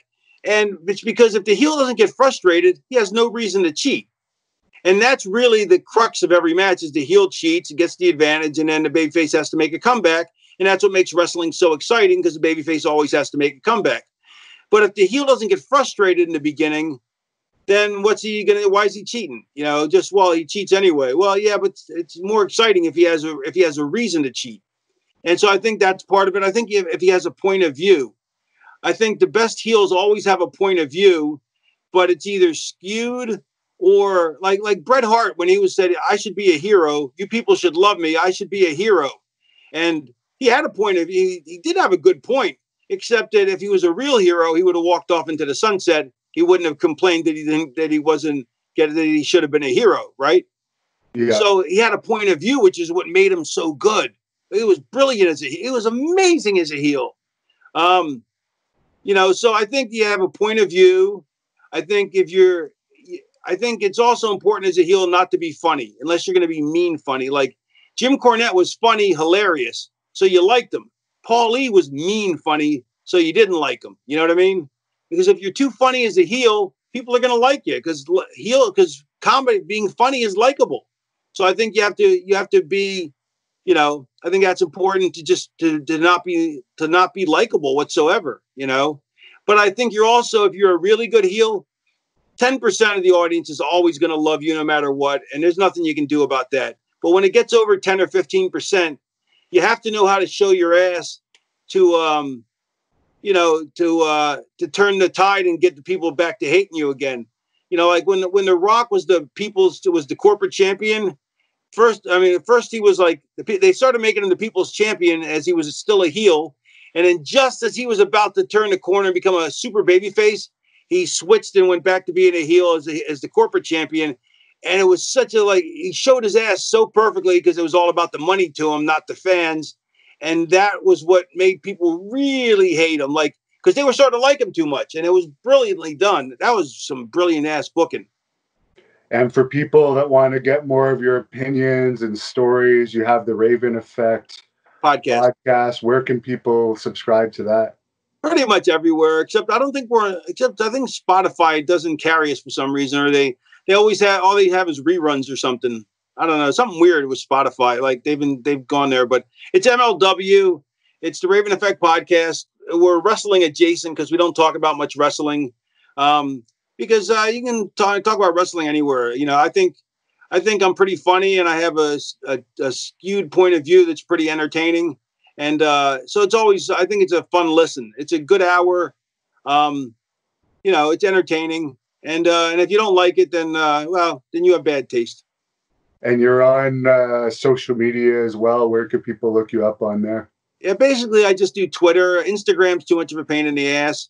Facebook, I'm only on because I post on Twitter and it also posts on Facebook. But the Raven Effect at the Raven Effect, and basically this consists of my Twitter career. Is I find pictures like really good art pictures like photographs, and then I caption them and I try and make it funny captions, and that's what I do like one a day, and then I respond back to the people who who like or dislike or have something to say, but basically it's, I'm a sloth. I'm pretty lazy.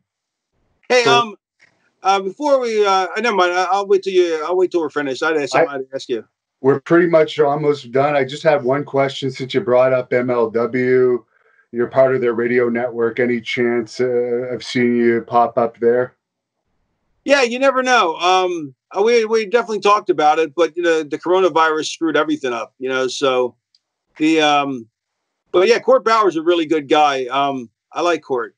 I really like him a lot, and also I like that he gives me credit too. For having some input into his, for giving him some insight into the business. Like to me, it seems like people never want to admit that people, like, when people help them. Like, to me, it's like, I think it shows more like, because they think it shows weakness if you had help. But I think it shows strength, that you put people over, that you have respect for that. So, like, if it wasn't for the grappler, I never would be half the talent I am. I mean, he let me pick his brain every night. Like, I rode for 2 years, basically. Like, I rode with him probably for like the first year or so. And I was the green kid, so I always had to drive. But hey, that's fair, because that's the green guy's always got to drive. And but we'd always drive his truck, so he put the miles on his truck, not on my car. And and he wouldn't necessarily go out of his way to teach me, but anything I wanted to learn, if I could pick his brain, he would teach me. Like, so like one day we're riding, I was like, I want to be in a cage match. And he's like, because a cage match looks cool, you know what I mean? I don't even work in a year and a half, and he goes, well, what are you going to do the week before? I go, I don't know. He goes, well, figure it out. So I was like, all right, what if we do this in my angle? And then I know we have a cage match. He goes, yeah, but what are you going to do the week after? I don't know. Figure it out. And so he taught me, like, through that kind of teaching, how to book, how to understand psychology, how to, like, everything, and he was there, man. I got so much out of him. And that's a really good autobiography. If you ever want to read one, read his autobiography. It's fascinating. It's The Grappler. It's Lynn Denton, not Len. Everybody thinks it's Len, but it's actually a girl's name, Lynn, Lynn. Oh, really? I didn't know that. Yeah. But yeah, I mean, people don't realize it because it was territorial, but he was only 19 or 20 years old, and he was working on top for Watts. And Watts made him a wrestling character, the grappler. And he only weighed like probably 220 at the time. He's like 5'10". And Watts was all about big guys. So to put a guy with a mask on top at that size for Watts, and he worked on top in the Superdome with the Junkyard Dog, He had like one angle he was blinded, walking with a cane, and yet he had all the belts. And then there's a whole reason why his career, didn't stay on the same level as it did. And it's really interesting. It's a really interesting book if you like wrestling, which obviously anybody watching this likes wrestling. So I highly recommend it. And there was something you wanted to say before we close off here? Yeah, I was going to ask you. So what was the deal with you and Abdullah? I always heard about that, but do you not want to talk about it now, or you want to talk about it off the air? No, it doesn't matter.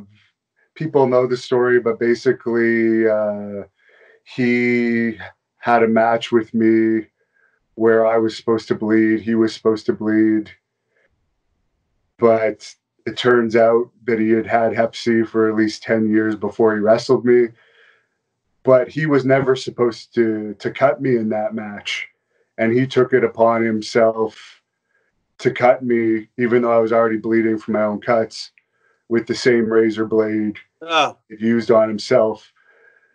Which is why when I found out I had Hep C when I got signed by WWE, the medical tests, we ended up getting his blood work, finding out he had the history of it, going to court over it. We won in Canada and the US, but unfortunately there was a 2-year delay in getting the lawsuit endorsed in the US. And in that time, he shut down his main restaurant and transferred properties. So we never actually saw anything out of it. But he was found guilty of negligence, assault, and battery out of this situation.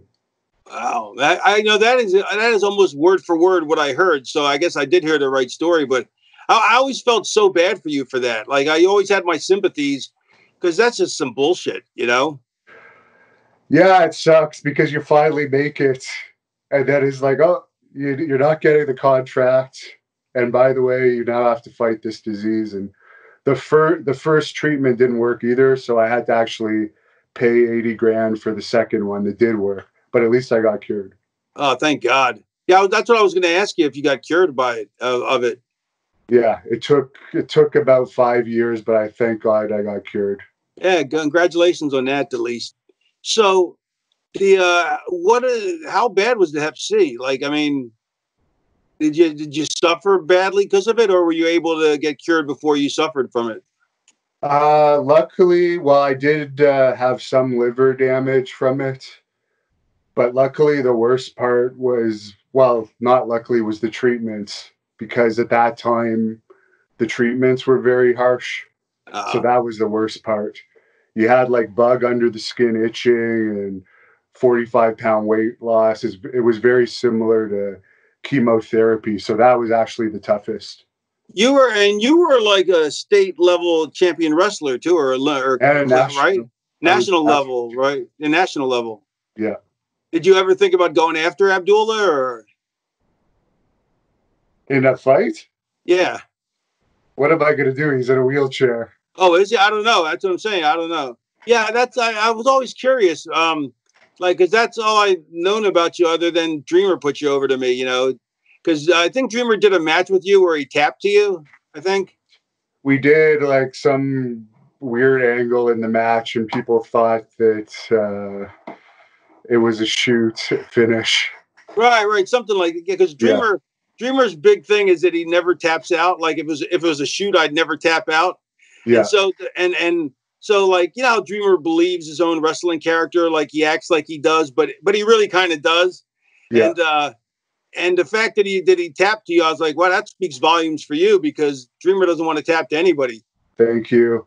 So I appreciate you taking the time to speak with us. Is there anything you'd like to say to wrap this up to the fans? Yeah. I just want to say that I'm loyal. I'm grateful that you've been so loyal all these years. I mean, that's the other, we started out talking about the fans in the beginning. That's the other thing that I want to say about the fans is part of the problem with the boys is they don't realize, or at least they didn't, that if it wasn't for the fans, we would have no income. They're the ones paying for our living. So, when you talk down to the fans, or, as they're just a bunch of dumb marks, you're just doing them a disservice, and I'm really grateful that I've had such loyal fans all these years. I'm really, really lucky to have the fans I have, because they've always stood behind me, and they've always supported me, and I've done really well, and I'm very lucky and very grateful to have the career I had. Thank you for watching the Hannibal TV. Please like this video if you enjoyed it, and click the subscribe button to not miss any of our latest shoot interviews, match videos, or news updates. Support us on patreon.com for $1.99 a month to watch our full shoot interviews ad-free and help our channel grow. Follow us on Twitter at the Hannibal TV for instant updates.